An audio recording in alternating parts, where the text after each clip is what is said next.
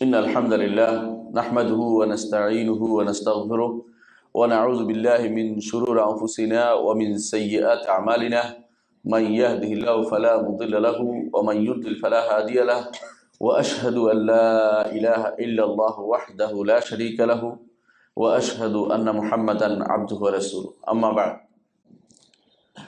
فإن خير الحديث كتاب الله وخير الهدي هدي محمد صلى الله عليه وسلم। সম্মানিত আজকে উপস্থিত এই মজলিসের দিনদার ভাই যারা দিন শিক্ষার জন্য উপস্থিত হয়েছেন, সবাইকে আল্লাহ তাআলার কাছে সবার জন্য উত্তরোত্তর কল্যাণ কামনা করে আজকের অনুষ্ঠান শুরু করছি।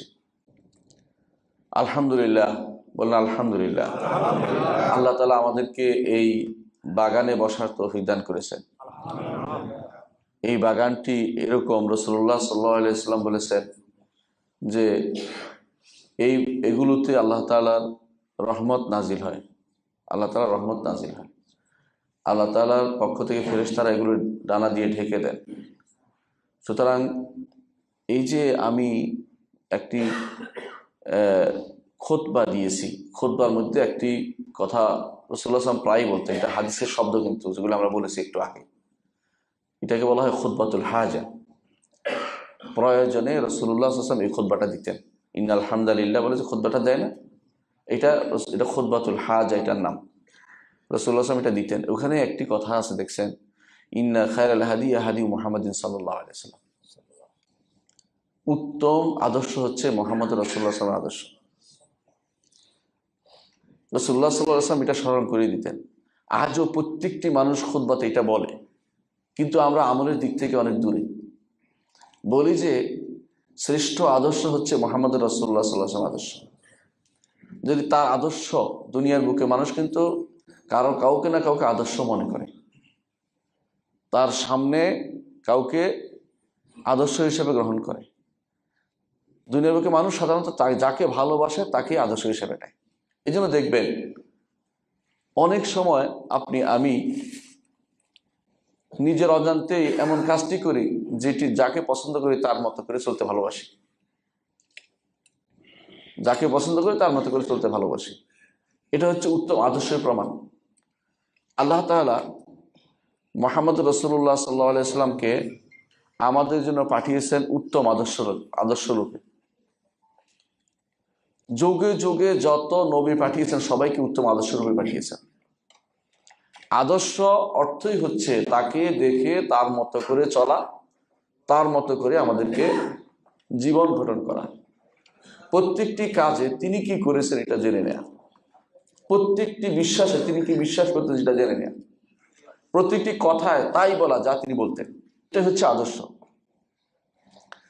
যেহেতু আমরা ফেরেশতাদের থেকে, মালাইকাদের থেকে দিন নিতে পারবো না, এই জন্য আল্লাহ তাআলা যুগে যুগে যত নবী রাসূল পাঠিয়েছেন তাদেরকে মানুষ হিসেবে পাঠিয়েছেন। যদি মানুষ না হতো আমরা বলতাম যে আমরা ফেরেশতাদের থেকে কিভাবে দিন নেব। তাকে দেখে শেখার জন্য, তিনি কিভাবে চলতেন সেভাবে চলার জন্য যুগে যুগে আল্লাহ মানুষ নবী করে পাঠিয়েছেন। আর আমরা মানুষ নবী বলতে রাজি নেই, ভিন্ন ধর্মী নবী বলতে রাজি। কেউ নূরের নবী, কেউ অমুক নবী, এভাবে বলি। অথচ আল্লাহ তাআলা বলেছেন যে আল্লাহ তাআলা তাকে মানুষ হিসাবে পাঠিয়েছেন। যুগে যুগে প্রত্যেক নবী এবং রাসূলকে আল্লাহ তাআলা আমাদের জন্য মানুষ হিসেবে পাঠিয়েছেন।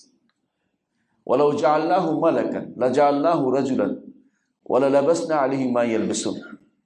আল্লাহ তাআলা বলছেন যদি তাকে ফেরেশতা করে পাঠাইতাম, মালাককে বলে পাঠাইতাম, তাহলে একদম মানুষ হিসেবে পাঠাইতাম, পুরুষ হিসেবে পাঠাইতাম, পুরুষ। এবং তাদের কাছে এটা আরো বেশি বিভ্রান্ত হিসেবে দেখা দিত যে এ হলো মালাক আর আমরা হইলাম মানুষ, আমাদের জন্য তিনি কেমন নবী পাঠালেন আল্লাহ আমাদের জন্য।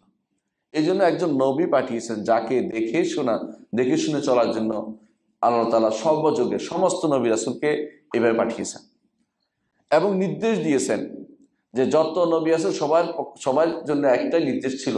আল্লাহ বলে দিয়েছেন আমাদেরকেও এবং তাদেরকেও, উলাইকাল্লাযীনা হাদাল্লাহ ফাবিহুদাহু মুক্তাদিহ। আল্লাহ এদেরকে হেদায়েত দিয়েছেন, কারদেরকে? নবী রাসূলগণকে।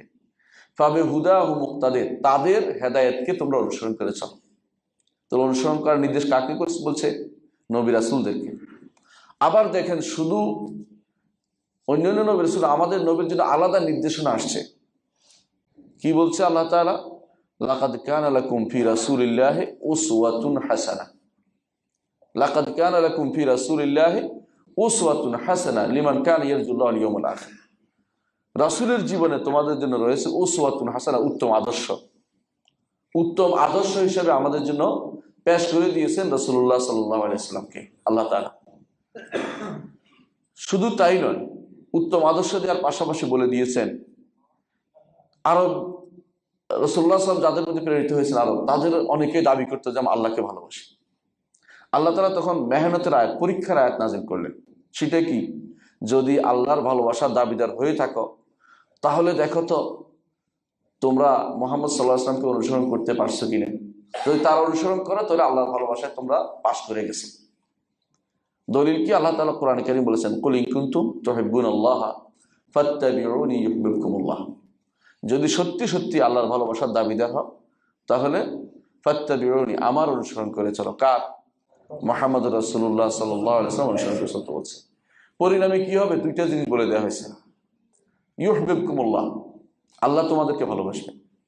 ওয়া ইয়াগফির লাকুম যুনুবাকুম, তোমাদের গুনাহসমূহ ক্ষমা করে দিবেন। তো আল্লাহর ভালোবাসা পেতে হলে, আল্লাহ তাআলার কাছে গুনাহ মাপ পেতে হলে রাসূল অনুসরণ ছাড়া কোনো গত্যন্তর নাই। রাসূলুল্লাহ সাল্লাল্লাহু আলাইহি ওয়াসাল্লাম অনুসরণের বিষয়টি এত গুরুত্বপূর্ণ যে আবুবাকর মদ.জাকারিয়া রাদিয়াল্লাহু আনহু বলেন, রাসূলুল্লাহ সাল্লাল্লাহু আলাইহি ওয়াসাল্লাম একদিন আমাদেরকে অনেক লম্বা, জীবনের শেষ প্রান্তে এসে লম্বা ভাষণ দিলেন।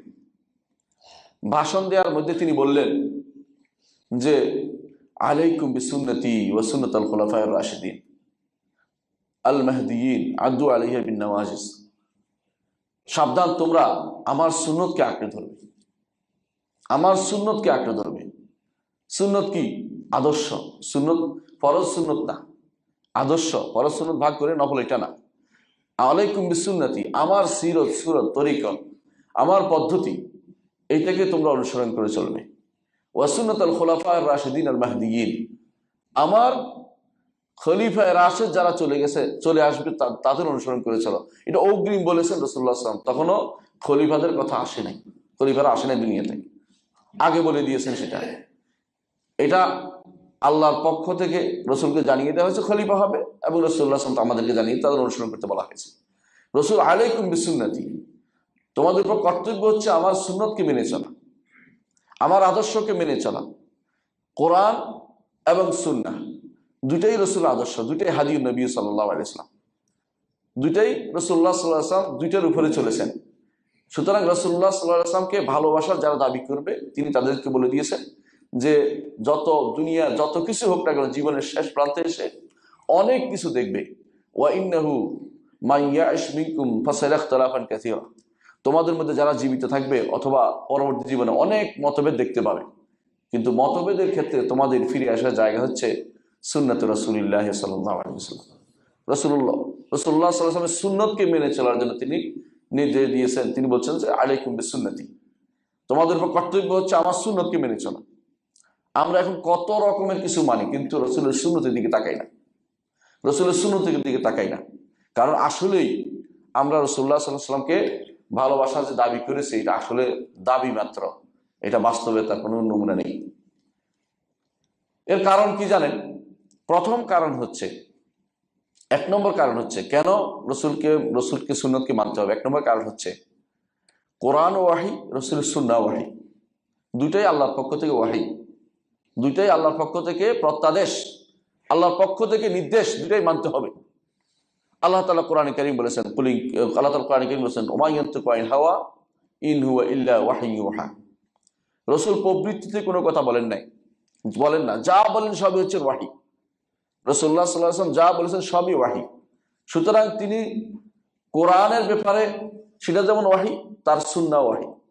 সুতরাং ওয়াহি পরিত্যাগ করে দুনিয়ার অন্যান্য মতবাদের দিকে যারা যায়, তারা রাসূলুল্লাহ সাল্লাল্লাহু আলাইহি ওয়াসাল্লামের উম্মত হিসাবে তারা দাবি করতে পারে না।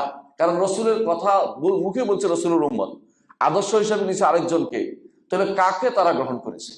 রাসূলুল্লাহ সাল্লাল্লাহু আলাইহি ওয়াসাল্লাম তারা গ্রহণ করতে পারে নাই। এই জন্য মিকদাদ বিন মাদিকার রাদিয়াল্লাহু আনহু বলেন, রাসূলুল্লাহ সাল্লাল্লাহু আলাইহি ওয়াসাল্লাম বলেছেন, আলা ইন্নী উতিতুল কিতাব ওয়া মিসলুহু মা, সাবধান, আমাকে আল্লাহর কিতাব দেয়া হয়েছে, সাবধান, আমাকে আল্লাহর কিতাব দেয়া হয়েছে, ওয়া মিসলুহু মা, অনুরূপ আরো জিনিস দেয়া হয়েছে। সেটা কি? এটা সুন্নাহ। সুন্নাতে রাসূল আল্লাহর পক্ষ থেকে প্রদত্ত। আপনি সুন্নাতে রাসূল আল্লাহর পক্ষ থেকে প্রদত্ত কিভাবে বুঝবেন? আল্লাহর নির্দেশনা অনুসারে। আল্লাহ তাআলা বলেছেন যে আমি আমার নবীর কাছে ওয়াহী পাঠিয়েছি, যা হচ্ছে, যা তিনি বলেন সবই ওয়াহী, সবই প্রত্যাদেশ।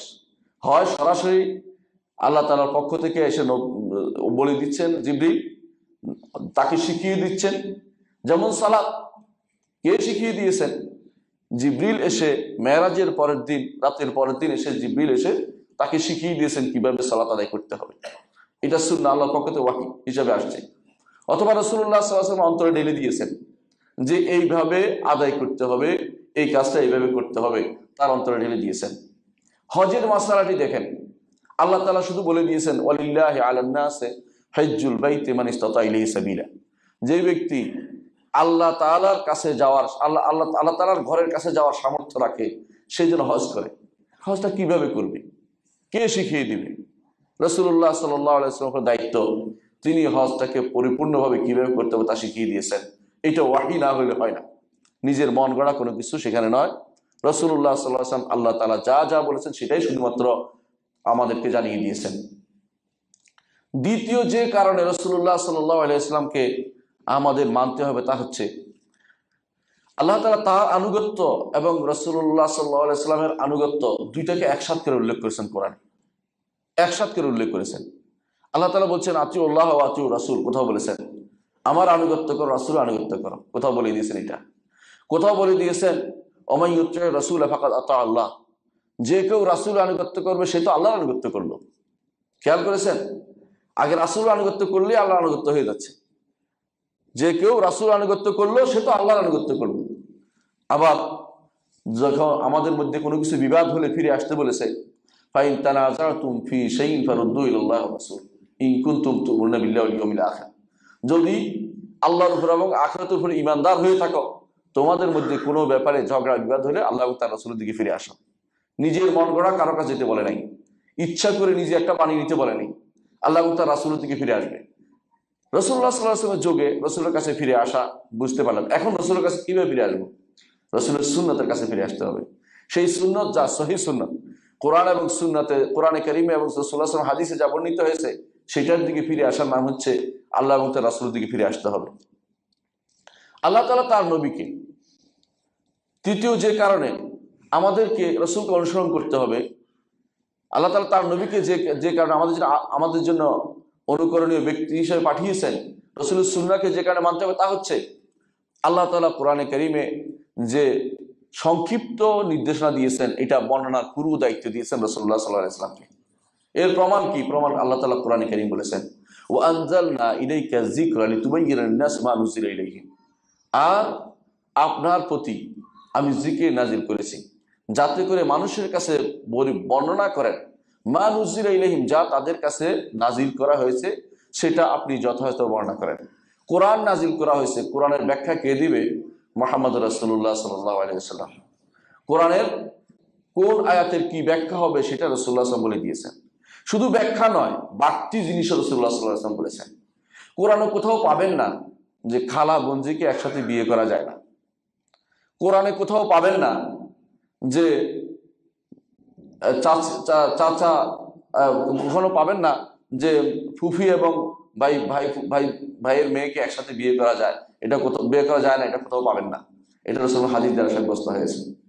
অনুরূপভাবে আরাফার ময়দানের অবস্থানের বিষয়টি, যেটা হজের একটা বড় রকম, এটা হাদিস দ্বারা সাব্যস্ত হয়েছে।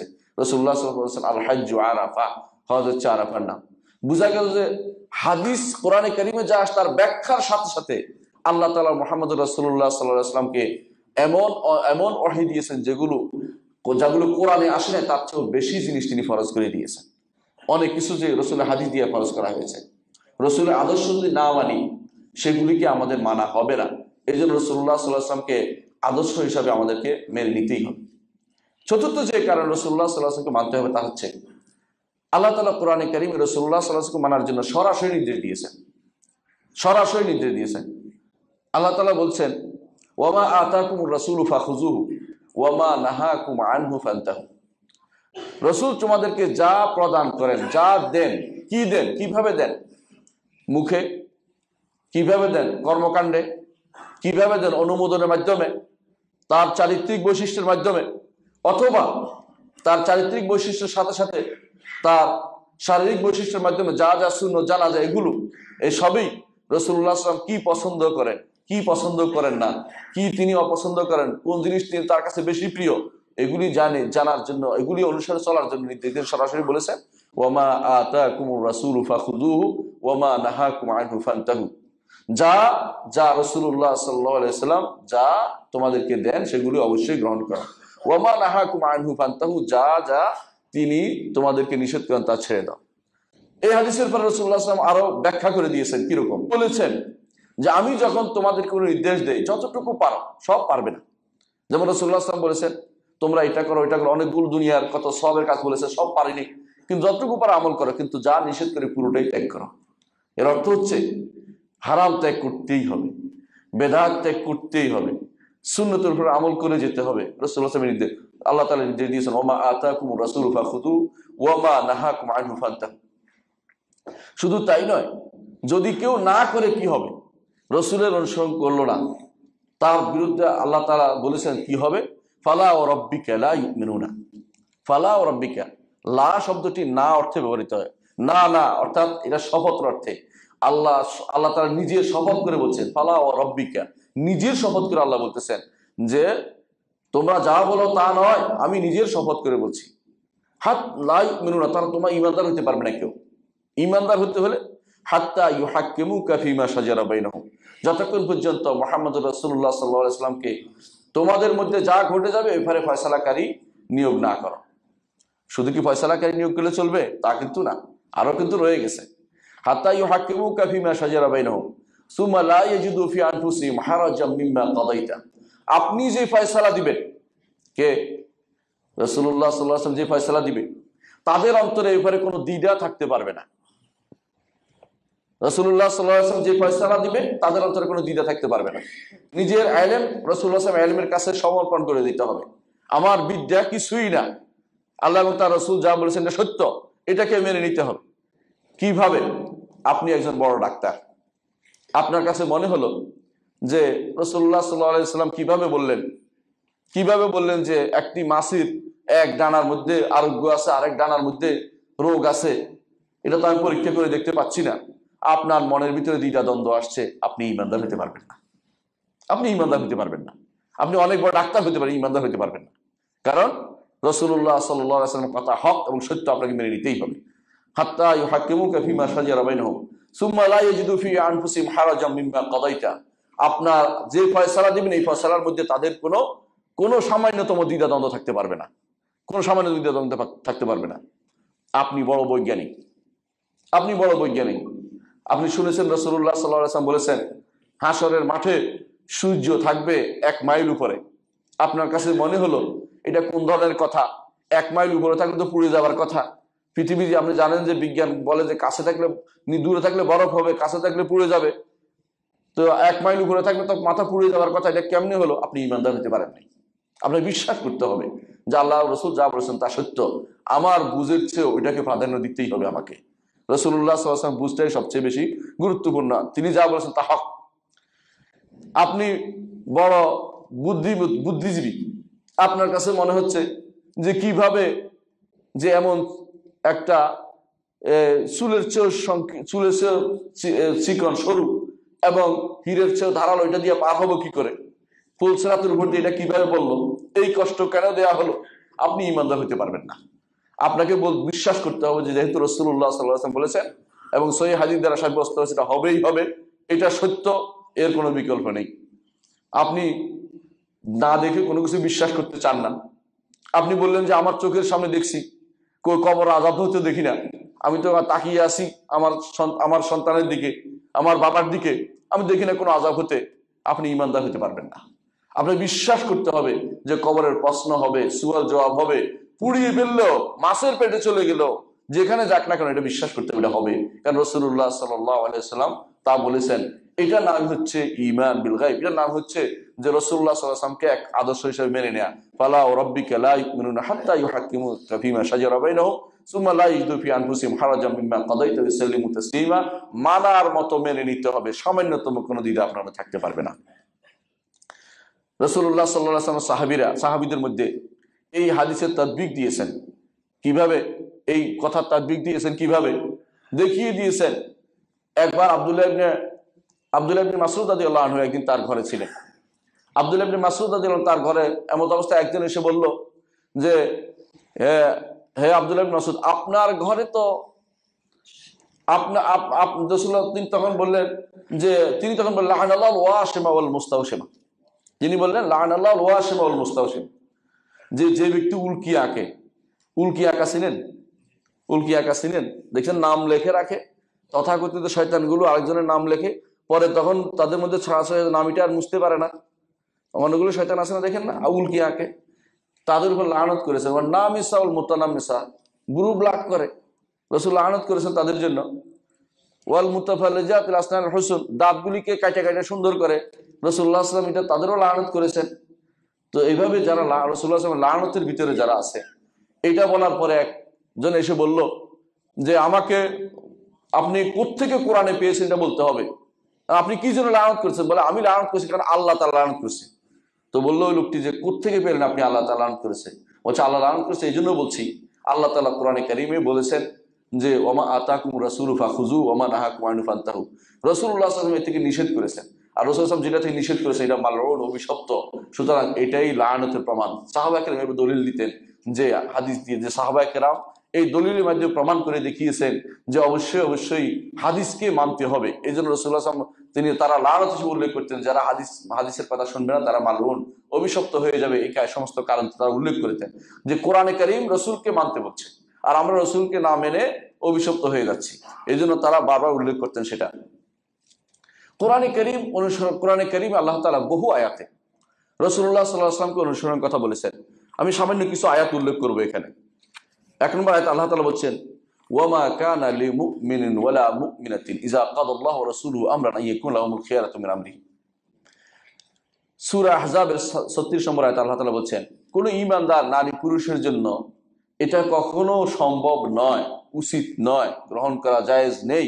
দেখি যখন আল্লাহ এবং তার রাসূল কোনো নির্দেশনা দিবে, যে তারা বলবে যে অপশন খুঁজি, এটা কি মানবো কি মানবো না, অপশন করার সুযোগ নাই। রাসূলুল্লাহ সাল্লাল্লাহু আলাইহি ওয়াসাল্লামের সুন্নাহর ব্যাপারে কোনো আদর্শের ব্যাপারে কোনো অপশন নাই। মানবো কি মানবো না তা নয়, মানতেই হবে, মেনে নিতে হবে। রাসূল যেভাবে চলেছেন, ঈমানদার হলে সেটা মেনে চলতে হবে, ঈমানদার হলে সেটাকে মেনে চলতে হবে, অন্য কোনো আদর্শ খোঁজা যাবে না। এই মসজিদের ব্যাপারে আপনাদের নামটা জুলাইবি শুনে একটু আগে আমার মাথার ভিতরে সেই কিচ্ছাটা মাথা ছাড়া দিয়েছে। আমি লম্বা করবো না, শুধু একটুকুই বলবো। জুলাইবিবের বিয়ের ব্যাপারে যে প্রস্তাবনা দিয়েছিল, সহিহ হাদিস দ্বারা সাব্যস্ত, সেটা আপনারা জানেন। মেয়ে বলতে বাধ্য হয়েছে, রাসূলুল্লাহ সাল্লাল্লাহু আলাইহি ওয়াসাল্লাম নির্দেশকে তোমরা কিভাবে প্রত্যাখ্যান করবে? রাসূল বলেছে যেহেতু প্রস্তাব নিয়ে আসে, সেই বিয়ে হবে, এবং সেই বিয়ে হয়েছিল। এবং সাহাবা কেরাম দেখেছিল যে ওই বলা হয়ে থাকে ওই মহিলা সবচেয়ে বেশি মদিনার সবচেয়ে ধনাঢ্য মহিলা হয়ে গেছিলেন শেষ পর্যন্ত, কারণ বরকত আল্লাহ তাআলা রাসূল অনুসরণের মাধ্যমে সবচেয়ে বরকত নাযিল হয়ে থাকে। তাহলে এই যে রাসূলুল্লাহ সাহাবা কেরাম দেখিয়ে দিয়েছেন যে কোনো কিছু আল্লাহ এবং তার রাসূল বলে, এখানে অপশন বলতে কিছু নেই, আমাকে রাসূলের কথাটাই মেনে চলতে হবে। আল্লাহ এবং তার রাসূলের কথার বাইরে কোনো অপশন হতে পারে না। এই জন্য আল্লাহ তাআলা এরপর আয়াতে বলতেছেন, এই আয়াতের শেষের দিকে বলতেছেন, ওয়া ইয়াসিল্লাহ ওয়া রাসূলহু ফাকাদ দাল্লা দালালাম মুবিনা, যে কেউ আল্লাহ এবং তার রাসূল অবাধ্য হবে, সে তো প্রকাশ্য পথভ্রষ্টতায় লিপ্ত হয়ে গেল।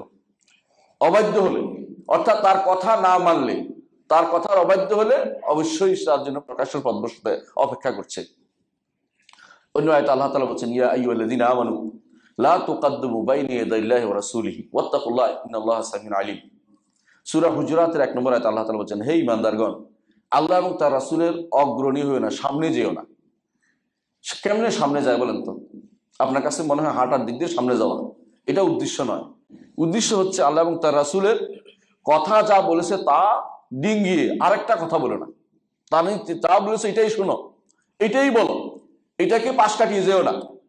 এই জন্য এই জায়গাতে কখনো কোথাও যদি কোনো হাদিসের কথা আলোচনা হয় এর বিরুদ্ধাচরণ করা যায় নাই, এর বিপরীতটা তোলা যায় নাই। আমাদের সমাজে আজ সবচেয়ে বড় দুঃখজনক ঘটনা হলো এটা, আমরা যদি হাদিসের কথা বলি, সুন্নাহর কথা বলি, কোরআনের কথা বলি, কিছু মানুষ দেখবে অমুকে তো এটা বলেছে, অমুকে তো এই কাজটা করেছে, অমুক কি পথভ্রষ্ট, তিনি যদি পথভ্রষ্ট আমি পথভ্রষ্ট হয়ে যাব, নাউযুবিল্লাহ। এটা ইমানদারের কথা হতে পারে না, ইমানদারের কথা এটা হতে পারে না। আল্লাহ তাআলা দিয়েছেন আল্লাহ এবং তার রাসূলের আগে অগ্রণী হয়েও না, কোনো কাজে, কথায় এবং আচরণে কোনো দিক থেকে আল্লাহ এবং তার রাসূলের নির্দেশনার বাইরে যাওয়া যাবে না। প্রথম নির্দেশনাটি সূরা হুজুরাতের, ইয়া আইয়ুহাল্লাযীনা আমানু, ইমানদার দাবিদার যারা, লা তুকাদ্দিমু বাইনা ইয়াদাল্লাহি ওয়া রাসূলিহি, আল্লাহ এবং তার রাসূলের নির্দেশনার বাইরে তোমরা কেউ যাবে না, নির্দেশনাকে পুরোপুরি মেনে চলবে। আল্লাহ এবং তার রাসূলের যতটুকু বলছে অতটুকু, এর অগ্রিমে একটু যাওয়া যাবে না। একজন আমাকে বলছে যে কবরে আমরা সালাম দিছি, উনি জবাব না দিলে আমরা সালামটা কেন দিলাম? নিশ্চয় উনি জবাব দেন, নিশ্চয় উনি শুনতে পায়। আপনি নিশ্চয় করে যেদিকে যাচ্ছেন আল্লাহ এবং তার রাসূল কিন্তু এটুকু বলেন নাই, আপনি অগ্রণী হয়েছেন, তাকদীম করেছেন, আপনার কথাকে আগে প্রাধান্য দিচ্ছেন। আল্লাহ এবং তার রাসূল বলছে সালাম দিয়েছেন, এর সালাম তো শান্তি হতে পারে, এর সালাম অর্থ কি আমরা জানি না। জবাব দিতে আমরা বলছি সালাম দিয়ে সালাম দিচ্ছি, উনি জবাব দেয় কিনা এমন কথা কোনো হাদিসে আসেনি। সুতরাং আমরা এটা কেন বলবো? যদি সহিহ হাদিসে আসতো আমরা সব বলতাম যে সমস্ত মানুষ জবাব দেয়, হ্যাঁ, যাকে আল্লাহ তাআলা সুযোগ দেন তিনি জবাব দেন, এবং যা রাসূলুল্লাহ সাল্লাল্লাহু আলাইহি ওয়াসাল্লাম যেমন সালাম দিলে জবাব দেয় হাদিসে আসছে, অন্য এক হাদিসে আসছে দুনিয়ার বুকে কেউ চিনলে সে তার জবাব দেয়, এটাও কেউ দুর্বল বলেছে হাদিসটা। তাহলে এর বাইরে সব মানুষ যে জবাব দিবে সালামের, এটা কোনো কথা আসেনি কোনো হাদিসে। তাহলে বোঝা গেল যে অগ্রণী হওয়া যাবে না, আল্লাহ এবং তার রাসূলের কথার অগ্রিম বাইরে এগিয়ে আগ বাড়িয়ে কোনো কথা বলা যাবে না। কোরআন কারীমে আল্লাহ তাআলা বলছেন, কুল আতিউল্লাহ ওয়া আতিউর রাসূল ফাইন তাওয়াল্লাউ ফাইনাল্লাহা ইউহিব্বুল কাফিরিন, বলুন তোমরা আনুগত্য করো আল্লাহ এবং আনুগত্য করো তার রাসূলের, যদি মুখ ফিরিয়ে নাও, যদি আনুগত্য থেকে মুখ ফিরিয়ে নাও, ফাইনাল্লাহা লা ইউহিব্বুল কাফিরিন, আল্লাহ কাফেরদের ভালোবাসেন না। অর্থ কি? যদি মুখ ফিরিয়ে নাও কাফের হয়ে যাবে। ইরাদ আন দীনিল্লাহি কুফরুন, আল্লাহর দ্বীন থেকে, রাসূলের আদর্শ থেকে মুখ ফিরিয়ে না কুফরি। যারাই আজ আল্লাহ এবং তার রাসূলের বিধান পরিবর্তন করে নিজেদের মন গড়া বিধান চালু করার চিন্তা ভাবনা করছে, ইউরোপ আমেরিকার নির্দেশনাকে মেনে চলার জন্য করছে, তারা সবাই কুফরি করছে। তাদেরকে জানিয়ে দিতে হবে, তারা জেনে শুনে বলে থাকে কাফের হয়ে যাবে। আর না জেনে থাকে, যাদের জানা দরকার যে আল্লাহ এবং রাসূলের অগ্রিম, আল্লাহ এবং রাসূলের নির্দেশনার বাইরে কেউ যেতে পারে না, এবং আনুগত্য করতে হবে আল্লাহ এবং তার রাসূলের। আর কারো আনুগত্যের জন্য আমরা নির্দেশিত নই, কাফেরদের আনুগত্য করার আমাদের জন্য জায়েজ নেই। তারা যা বলবে তা শুনতে হবে না, আল্লাহ এবং তার রাসূলের কথাই শুনতে হবে। চতুর্থ যে আয়াত উল্লেখ করে তা হচ্ছে সূরা আন-নিসার ৮০ নম্বর আয়াত। আল্লাহ তাআলা বলছেন, ওয়া আরসালনাকা লিন-নাসি রাসূলা, আর আমরা প্রেরণ করেছি আপনাকে মানুষের জন্য রাসূল হিসেবে। ওয়া কাফা বিল্লাহি শাহীদা, সাক্ষী হিসেবে আল্লাহ যথেষ্ট। মান ইউতিউর রাসূলা ফাকাদ আতা আল্লাহ, যে কেউ রাসূলের আনুগত্য করবে সে তো আল্লাহর আনুগত্য করলো। ওমান তাওয়াল্লা ফামা আরসালনাকা আলাইহিম হাফিজা, কেউ যদি মুখ ফিরিয়ে নেয় আপনার দায়িত্ব নয়, আপনি তাদের হেফাজত দায়িত্ব নিচ্ছেন না, আমি দেখে নিব তাদেরকে। এটা দমক দিয়েছেন আল্লাহ তাআলা যে এটা দায়িত্ব আপনার নয়। ফামা আরসালনাকা আলাইহিম হাফিজা, আমি আল্লাহ নিজে দেখাশোনা দেখবেন যে কে মুখ ফিরিয়ে নেয়, এই জন্য নির্দেশটা মানতে হবে। অন্য আয়াতে আল্লাহ তাআলা বলছেন, ইয়া আইয়ুহাল্লাযীনা আমানু আতিউল্লাহ ওয়া আতিউর রাসূলা ওয়া উলিল আমরি মিনকুম, হে ঈমানদারগণ তোমরা ইতাআত করো, আনুগত্য করো আল্লাহ এবং তার রাসূল, এবং তোমাদের মধ্যে যারা ক্ষমতাশীল সরকারের আনুগত্য করো। কিন্তু সব জায়গাতে সরকারের আনুগত্য বা ক্ষমতাশীলদের আনুগত্য বেপরোয়া নয়, মানে অর্থাৎ সীমাহীন নয়, সীমা দিয়ে দিয়েছে। কি দিয়েছে? ফাইন তানাযাতুম ফি শাইইন ফারুদ্দু ইলাল্লাহি ওয়া রাসূল, যদি কোনো ব্যাপারে মতভেদ হয় আল্লাহ এবং তার রাসূলের দিকে ফিরে যাও। বলে নাই যে ক্ষমতাশীল দিকে ফিরে যাও, কেন? কারণ মতভেদ হলে কোরআন সুন্নাহ সবার আগে ফার্স্ট স্থান পাবে। কোনো ব্যক্তি যদি কোনো কোরআন সুন্নাহর বিরুদ্ধে কোনো আইন করে, কোনো কথা বলে, সেটা শোনা যাবে না, সেটা মানা যাবে না। মানলে ঈমান থাকবে না, বরং মানলে কাফের হয়ে যাবে। আল্লাহ এবং তার রাসূলের বিধানে সবার আগে স্থান পাবে। এটাই হচ্ছে এই আয়াতের অর্থ।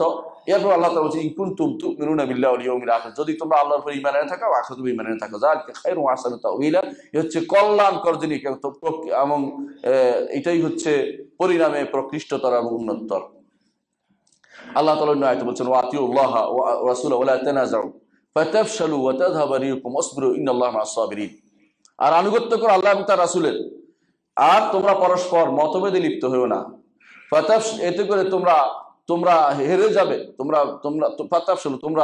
হেরে যাবে, তোমরা ওয়া তাযহাবা রিহুকুম, শক্তি তোমাদের ক্ষয় হয়ে যাবে, ওয়াসবিরু, সবর করো, ইন্নাল্লাহা মা'আস সাবিরিন, আল্লাহ তাআলা সবরকারীদের সাথে আছেন। কিভাবে সাথে আছেন? আল্লাহ তাআলা সবরকারীদেরকে সাহায্য করবেন। এই জন্য আল্লাহ এবং তার রাসূলের আনুগত্য করে যেতেই হবে। অন্য আয়াতে আল্লাহ তাআলা বলেছেন, ওয়া আতিউল্লাহ ওয়া আতিউর রাসূলা ওয়াহদারু ফাইন তাওয়াল্লাইতুম ফাইন্নামা আলা রাসূলিনাল বালাগুল মুবিন। আর আনুগত্য করো আল্লাহ এবং তার রাসূলের, যদি আর সাবধান হও, জেনে রাখো, যদি তোমরা মুখ ফিরিয়ে নাও তাহলে আল্লাহ আমার রাসূলের দায়িত্ব পৌঁছে দেয়া। জোর করে তিনি আপনাদের কিছু করবেন না, কিন্তু পৌঁছে দেওয়ার দায়িত্ব পৌঁছে দিয়েছে তিনি। যদি না মানেন আল্লাহ তাআলা ঠিকই আপনার বিচার করবেন, আপনাকে পাকড়াও করবেন। তাহলে আল্লাহ রাসূলের আনুগত্য করতেই হবে আমাদের। আমরা নিজেরা যেভাবে ইচ্ছে সেভাবে চলতে পারি না। অন্য আয়াতে আল্লাহ তাআলা বলছেন, লা তাজআলু দুআ আর-রাসূল বাইনাকুম কাদুআ বা'দিকুম বা'দা। রাসূলকে আহ্বান করার ক্ষেত্রে তোমরা একে অপরকে যেভাবে আহ্বান করো সেই পদ্ধতি অবলম্বন করো না। চিন্তা করে দেখছেন রাসূলের সম্মান আল্লাহ তাআলা কতটুকু উঠিয়ে দিয়েছেন। আমরা দুনিয়ার বুকে অমুককে ডাকি, ও হে অমুক, হে অমুক, কিন্তু রাসূলের ব্যাপারে নাম ধরে ডাকতে নিষেধ করা হয়েছে। ইয়া আইয়ুহার রাসূল, আল্লাহ নিজেও ডাকছেন এইভাবে, আমাদেরকে সেভাবে বলতে হবে। ইয়া নবী আল্লাহ, ইয়া রাসূল, এইভাবে ডাকে আমরা। ডাকতে সাহাবায়ে কেরাম ডাকতেন সেভাবে, তারা নাম ধরে ডাকতেন না। এই জন্য বলছেন যারা রাসূলের নাম ধরে ডাকে আল্লাহ তাদের সম্পর্কে বলেছেন, এবং হুজরাত, তাদের হুজরাত পিছন থেকে ডাকে আল্লাহ তাদের সম্পর্কে বলেছেন, আকসারুহুম লা ইয়াকুলুন, তারা বেশিরভাগই বুঝে না, বেকুব টাইপের মানুষ। যারা বেউকুব টাইপের না, বেওকুফ, জানে না তারা। এই জন্য তাদেরকে জানাতে হবে রাসূলুল্লাহ সাল্লাল্লাহু আলাইহি ওয়াসাল্লামের তাকে ডাকার ক্ষেত্র, তার মানার ক্ষেত্রে যেমন প্রয়োজন, ডাকার ক্ষেত্র সুন্দর আদব রক্ষা করতে হবে। এই জন্য আল্লাহ তাআলা বলেছেন, কাদ ইয়ালামুল্লাহুল্লাযীনা ইয়াতাসাল্লুনা মিনকুম লিওয়াদা। আল্লাহ তাআলা ভালো করে জানেন কারা রাসূলুল্লাহ সাল্লাল্লাহু আলাইহি ওয়াসাল্লাম থেকে আনুগত্য থেকে আস্তে করে সন্তর্পণে ছুটে চলে যায়। আনুগত্য থেকে চলে যায় কেমন জানেন? সুন্নতের কথা বলছে, এই সুন্নতটা প্রতিপালন করুন। আপনার মনের ভিতরে শয়তান ঢুকছে যে দেখলে তো একটা বিপদ, আমরা আস্তে করে পালিয়ে যাই, এই সুন্নত পড়তে যদি হয় তাহলে তো সমস্যা, এই বিপদ ওই বিপদ, কত বিপদ নিজে বানিয়ে নিচ্ছেন। অথচ রাসূলের সুন্নতকে আমল করার ক্ষেত্রে আপনার নিজে মহব্বত থাকলে, ভালোবাসা থাকলে আপনি কখনো এটাকে কিছুই মনে করতেন না। মানুষ যাকে ভালোবাসে তার অনুসরণ করেই চলে। আল্লাহ তাআলা এরপর বলছেন, ফালইয়াহদারিল্লাযীনা ইউখালিফুনা আন আমরিহি আন তুসিবাহুম ফিতনাতুন আও ইউসিবাহুম আযাবুন আলীম। যেন সাবধান হয় তারা যারা রাসূলের নির্দেশকে, ইউখালিফুনা আন আমরিহি, রাসূলের নির্দেশের বিরোধিতা যারা করে, তাদের জন্য দুটি বিপদ অপেক্ষা করছে। একটি বিপদ হচ্ছে যে তারা আন তুসিবাহুম ফিতনাতুন, দুনিয়ার বুকে তারা বিপদে পড়বে। আজও দুনিয়ার বুকে বিপদে পড়ছি কেন? আমরা রাসূলুল্লাহ সাল্লাল্লাহু আলাইহি ওয়াসাল্লামকে আমাদের আদর্শ হিসেবে নিচ্ছি না। বহু আদর্শ আমাদের রয়েছে, কেউ দুনিয়া জীবিত আদর্শ, কেউ মরা আদর্শ, কেউ মতবাদ, কেউ ইসলামের নাম দিয়ে ভিন্ন মতবাদ, ভিন্ন জিনিস তৈরি করছি। অথচ রাসূলুল্লাহ সাল্লাল্লাহু আলাইহি ওয়াসাল্লামকে এই আদর্শ হিসেবে নিচ্ছি না আমরা। এজন্য আন তুসিবাহুম ফিতনা, আমরা বিপদে পড়ে যাব, আমরা সমস্যায় পড়ে যাব। আমরা সবচেয়ে বেশি সমস্যায় পড়ে যাবো যদি রাসূলের আদর্শ না মানি। আর আখিরাতে কি হবে? আও ইউসিবাহুম আযাবুন আলীম, কঠিন শাস্তি আমাদের জন্য অপেক্ষা করছে রাসূলের আদর্শ না মানলে। আল্লাহ তাআলা কোরআনে কারীমের মধ্যে বলেছেন, ইয়া আইয়ুহাল্লাযীনা আমানু ইসতাজীবু লিল্লাহি ওয়া লির-রাসূলি ইযা দাআকুম লিমা ইউহয়িকুম ওয়া আ'লামু আন্নাল্লাহা ইয়াহুলু বাইনাল মারই ওয়া কলবিহি ওয়া আন্নাহু ইলাইহি তুহশারুন। হে ঈমানদারগণ, ইসতাজীবু লিল্লাহি ওয়া রাসূল, আল্লাহ এবং তার রাসূলের যখন ডাক দেয় সেদিকে তোমরা সাড়া দাও। খেয়াল করেছেন? আল্লাহ রাসূল আমাদেরকে যখন ডাক দিবে সেদিকে সাড়া দিতে বলেছে। যা যা বলেছে রাসূলুল্লাহ সাল্লাল্লাহু আলাইহি ওয়াসাল্লাম সবই তো ডাক। যা যা বলেছে তিনি বলেছেন আমাদেরকে যে এইটা করো, এটা করো। শুক্রবারে কি করতে বলেছেন আমাদেরকে, সালাতের আগে পিছে কি করতে বলেছেন, এগুলো তো ডাক আমাদের প্রতি। এগুলো যদি কোনো আমরা না করি, এগুলো যদি না মানি, তাহলে রাসূলের ডাকে সাড়া দেওয়া হলো না। এর প্রমাণ হচ্ছে কি, সাহাবী বলতেছেন রাসূলুল্লাহ সাল্লাল্লাহু আলাইহি ওয়াসাল্লাম, আমি সালাতে দাঁড়িয়েছিলাম, রাসূল আমাকে ডাক দিলেন। ডাক দেওয়ার পর আমি সালাতের মধ্যে ছিলাম, এরপর সালাত শেষ করে গেলাম। রাসূলুল্লাহ সাল্লাল্লাহু আলাইহি ওয়াসাল্লাম বললেন, আল্লাহ কি বলে নাই যে আমি যখন ডাক দিই তোমার ডাকে সাড়া দিতে? তখন সাহাবী বললেন, ইয়া রাসূল, আমি তো সালাতে ছিলাম। তখন রাসূলুল্লাহ সাল্লাল্লাহু আলাইহি ওয়াসাল্লাম বললেন, শোনো, তোমাকে একটা জিনিস শিক্ষা দেবো। তারপর তিনি বললেন, তোমাকে এমন একটি সূরা শিক্ষা দেবো যা তাওরাত ইনজিলে কখনো সেটা নাজিল হয় নাই। সেটা হচ্ছে সাবআল মাসানি ওয়াল কুরআনুল আযীম, সূরা ফাতিহা তিনি শিক্ষা দিলেন। ডাকে সাড়া না দেওয়াটা কঠিন ভাবে তারা মনে করতেন যে এটা কঠিন জিনিস। শুধু সালাতে ছিলেন বলেই তিনি আসতে পারেন নাই, সালাতে ছিলেন বলেই তিনি আসতে পারেননি। তারপর তার ডাকে সাড়া দেওয়ার জন্য দৌড়ে গেছেন সালাত শেষ করার পরেই। অন্য আয়াতে আল্লাহ তাআলা বলছেন, ওমান ইউতিল্লাহ ওয়া রাসূলহু, ওমান ইউতিল্লাহ ওয়া রাসূলহু। এই আয়াতের শেষে আল্লাহ তাআলা বলছেন, ইজা দাআকুম লিমা ইউহয়িকুম, যখন তিনি আহ্বান করেন এমন জিনিস যা তোমাদেরকে জীবিত করবে, এর অর্থ হচ্ছে সুন্নাহর উপর না থাকলে আপনি মৃত। রাসূল যেটা দিকে আহ্বান করছে এটা হলো জীবিত হওয়ার জায়গা, উজ্জীবিত হওয়ার জায়গা। জীবনকে আপনি সুন্দর গঠন করতে পারবেন। আর রাসূল যেটা দিকে আহ্বান, রাসূল আহ্বানের সাড়া না দিলে আপনি মৃত মানুষ, আপনি মরা মানুষ, আপনার কোনো মূল্য নাই, আপনার কোনো জীবন নেই, জীবনহীন হয়ে যাবেন আপনি। এর আরো পরবর্তী কি বিপদ হবে সেটা বলে দিয়েছেন, ওয়ালামু আন্নাল্লাহ ইয়াহুলু বাইনাল মারই ওয়া কলবিহি ওয়া আন্নাহু ইলাইহি তুহশারুন। যদি না শুনেন তাহলে কি হবে, আল্লাহ তাআলা আপনার এবং আপনার অন্তরের মধ্যে পর্দা রেখে দিবেন। আপনি ভালোকে ভালো দেখতে পাবেন না, ভালোকে খারাপ মনে করবেন, খারাপকে ভালো মনে করবেন। আপনার হেদায়েত থেকে আপনার পর্দা পড়ে যাবে, হেদায়েতের দিকে আপনি যেতে পারবেন না, এবং তার কাছে ফিরে যেতেই হবে, এটা আপনার জানা যেন থাকে, আপনার বিশ্বাস যেন থাকে। অন্য আয়াতে আল্লাহ তাআলা বলছেন, ওয়া ইউতিল্লাহ ওয়া রাসূলহু ইউদখিলহু জান্নাতিন তাজরি মিন তাহতিহাল আনহার খালিদিনা ফিহা যালিকাল ফাওজুল আযীম। যে ব্যক্তি আনুগত্য করবে আল্লাহ এবং তার রাসূলের, জান্নাত, এমন জান্নাতে আল্লাহ তাআলা তাদেরকে প্রবেশ করাবেন যার নিজ দিয়ে নাহার সমূহ প্রবাহিত হয়েছে, যেখানে তারা চিরস্থায়ীভাবে থাকবে। এই হচ্ছে যালিকাল ফাওজুল আযীম, মহা সাফল্য। আপনি দুনিয়াতে সফলতাই খুঁজে বেড়াই। যারা আজ কুয়েতে আসছেন বিফল হওয়ার জন্য কেউ আসে নাই, এখানে যারা আসছেন সবাই সফলতা খুঁজে বেড়ান, কিন্তু সফলতা সবাই নসিব হয় না, কেউ পায় কেউ পায় না, কেউ অপেক্ষা করছে কোন দিন হবে। হয়তো কারো জীবনেও ভালো সফলতা নাও হইতে পারে, কিন্তু একটি সফলতার গ্যারান্টি আল্লাহ নিজে দিয়েছেন, সেটা হচ্ছে যে আল্লাহ এবং তার রাসূলের আনুগত্য করবে তার সফলতা রয়েছে, সেটা হচ্ছে জান্নাত। যে জান্নাতে নিজ দিয়ে নহর সমূহ প্রবাহিত, সফলতা হবেই হবে। এইটাই হচ্ছে ফরজুল আযীম, এইটা হচ্ছে মহা সফলতা। এই সফলতার ব্যাপারে কোনো সন্দেহ থাকার কিছু নেই, এই সফলতা আপনি পাবেন, এতে কোনো সন্দেহ নেই। আর যদি ওয়া ইয়াসিল্লাহ ওয়া রাসূলহু, যদি আল্লাহ এবং তার রাসূলের আনুগত্য না করে অবাধ্য হন, ওয়া ইয়াতাআদ্দা সীমা লঙ্ঘন করেন, ইউদখিলহু নারান খালিদান ফিহা লাহু আযাবুন মুহিন, আপনাকে জাহান্নামে প্রবেশ করানো হবে, যেখানে চিরস্থায়ীভাবে থাকবেন, আর সেখানে হবে নিকৃষ্টতম শাস্তি আপনার জন্য। তাহলে দুনিয়ার জীবনের সামান্যতম সময় 60-70 বছর যদি কোনো আল্লাহর আনুগত্য করে, রাসূলের আনুগত্য করে যেতে পারি, আমাদের জন্য মহা সফলতা অপেক্ষা করছে, জান্নাত। তো রাসূলের আনুগত্য কেন করব না, রাসূলের কথা কেন শুনবো না, কার রক্তচক্ষু কেন মানবো? আমার বাবা হইতে পারে, আমার দাদা হইতে পারে, উস্তাদ হইতে পারে, তাদের কথা শুনে যদি রাসূলের সুন্নাত থেকে দূরে থাকি, তাহলে রাসূলুল্লাহ সাল্লাল্লাহু আলাইহি ওয়াসাল্লামের সুপারিশে আশা কিভাবে করতে পারি? কিভাবে আশা করতে পারি যে আমার আখিরাতে সফলতা আসবে, যেখানে আল্লাহ বলছেন যদি আমার অবাধ্য হয় আল্লাহ এবং তার রাসূল, তো তার জন্য শাস্তি অপেক্ষা, তার জন্য নিকৃষ্টতম অপমানকর শাস্তি অপেক্ষা করছে। তাহলে আপনি কিভাবে আশা করতে পারেন? বহু মানুষ দেখবেন বলে যে তারা সুন্নি, তারা কি সুন্নি, অর্থাৎ সুন্নি বলে আর কি, নিজেরা সুন্নতের অনুসারী দাবিদার না, সুন্নি তারা আলাদা একটা গোষ্ঠী হয়ে গেছে, দল।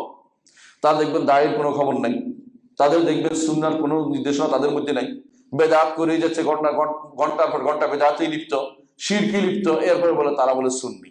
কি আপনার দেশে নাই? দেশে নেই, আমাদের দেশে আছে না এটা? তাহলে বলেন, এই জাতীয় মানুষগুলো দাবি করলেই হয় না, তাদেরকে সত্যি সত্যি যদি রাসূলুল্লাহ সাল্লাল্লাহু আলাইহি ওয়াসাল্লাম আনুগত্য করতে হয়, সুন্নাহ জানতে হবে, কোনটা সহিহ সুন্নাহ সেটা অনুসরণ করে চলতে হবে। সেটা যদি কোনো তারা মন থেকে যদি কোনো অনুসরণ করে চলে, অবশ্যই তার জন্য সফলতা রয়েছে। কোরআনে কারীমে আল্লাহ তাআলা যারা সুন্নাহ অনুসরণ করে চলে তাদের সম্পর্কে বলছেন, আলম তারা ইল্লাযিনা ইয়াজুমুনা আন্নাহুম আমানু বিমা উনজিলা ইলাইকা ওয়া উনজিলা মিন ক্বাবলিক ইউরিদুনা আন ইয়াতাহাকামু ইলাত তাগুত ওয়া ক্বাদ উমিরু আন ইয়াকফুরু বিহি ওয়া ইউরিদু শাইতানু আন ইউদাল্লাহুম দালালান বাঈদা। কিছু মানুষ আছে যারা কোরআনের কিছু অংশ পড়েছে, হাদিসের কিছু অংশ পড়েছে, আর বলে তারা বড় কিছু হয়ে গেছে, সুন্নি দাবি করছে, ইত্যাদি ইত্যাদি বিভিন্ন রকমের।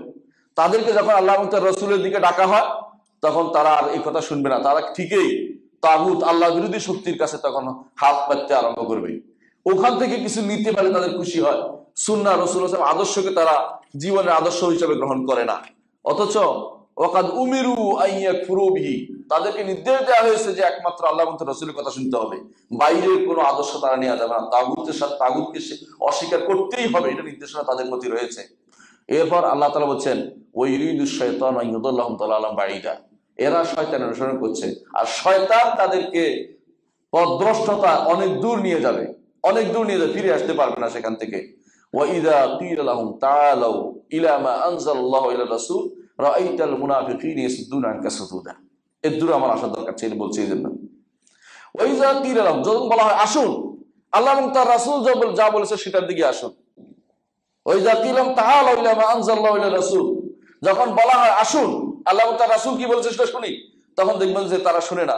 রাআইতাল মুনাফিকিন ইয়াসুদ্দুনা আনকা সুদুদা, আপনার থেকে তারা পালিয়ে যাচ্ছে, এদিক থেকে পালিয়ে যাচ্ছে, ওদিকে চলে যাচ্ছে। কেন যাচ্ছে? বাধা দিচ্ছে কেন? তারা পালিয়ে যাচ্ছে, এদিক থেকে ওদিকে চলে যাচ্ছে। তাদের উদ্দেশ্যখানা হচ্ছে যে সুন্নাহ মেনে চলবে না, সুন্নাহ মেনে চলবে না। দুনিয়ার বুকে আপনি অনেককে বলেন এটা তো সুন্নাত, বলে যে আমরা তো এটা তো দেখি নাই। এই যে আমাদের দেশে আপনি দেখেন ফজরের মাগরিবের আজানের আগে পরে 2 রাকাত সুন্নাত যদি কোনো মসজিদে আপনি পড়েন না, আপনাকে মাইর দিবে ধরে। যদি বলেন এটা সুন্নাত, বলে তুমি চিনছো আমি চিনলাম না। দেখেন কতটুকু। অনেক সময় তারা জানেও, যে জানে না তার ওজোর আছে, মানে নিলাম, জানে শুনে ইচ্ছা করে পড়তে দিবে না, ইচ্ছা করে পড়তে দিবে না। কোনো দেখছি টঙ্গী এলাকায় কোনো মসজিদে কি করে জানেন, নামাজের মাগরিবের আজানের পরে তারা ওয়াজ শুরু করে দেয় 3 মিনিটের, তারা ওয়াজ করে শুরু করে দেয়। বললাম যে কিসের ওয়াজ ভাই এটা? বলতে না, এই সময় মানুষ আসতে দেরি হচ্ছে তো ওয়াজ। আসলে ওয়াজটার উদ্দেশ্য হচ্ছে কেউ যেন সুন্নাহ পড়তে না পারে।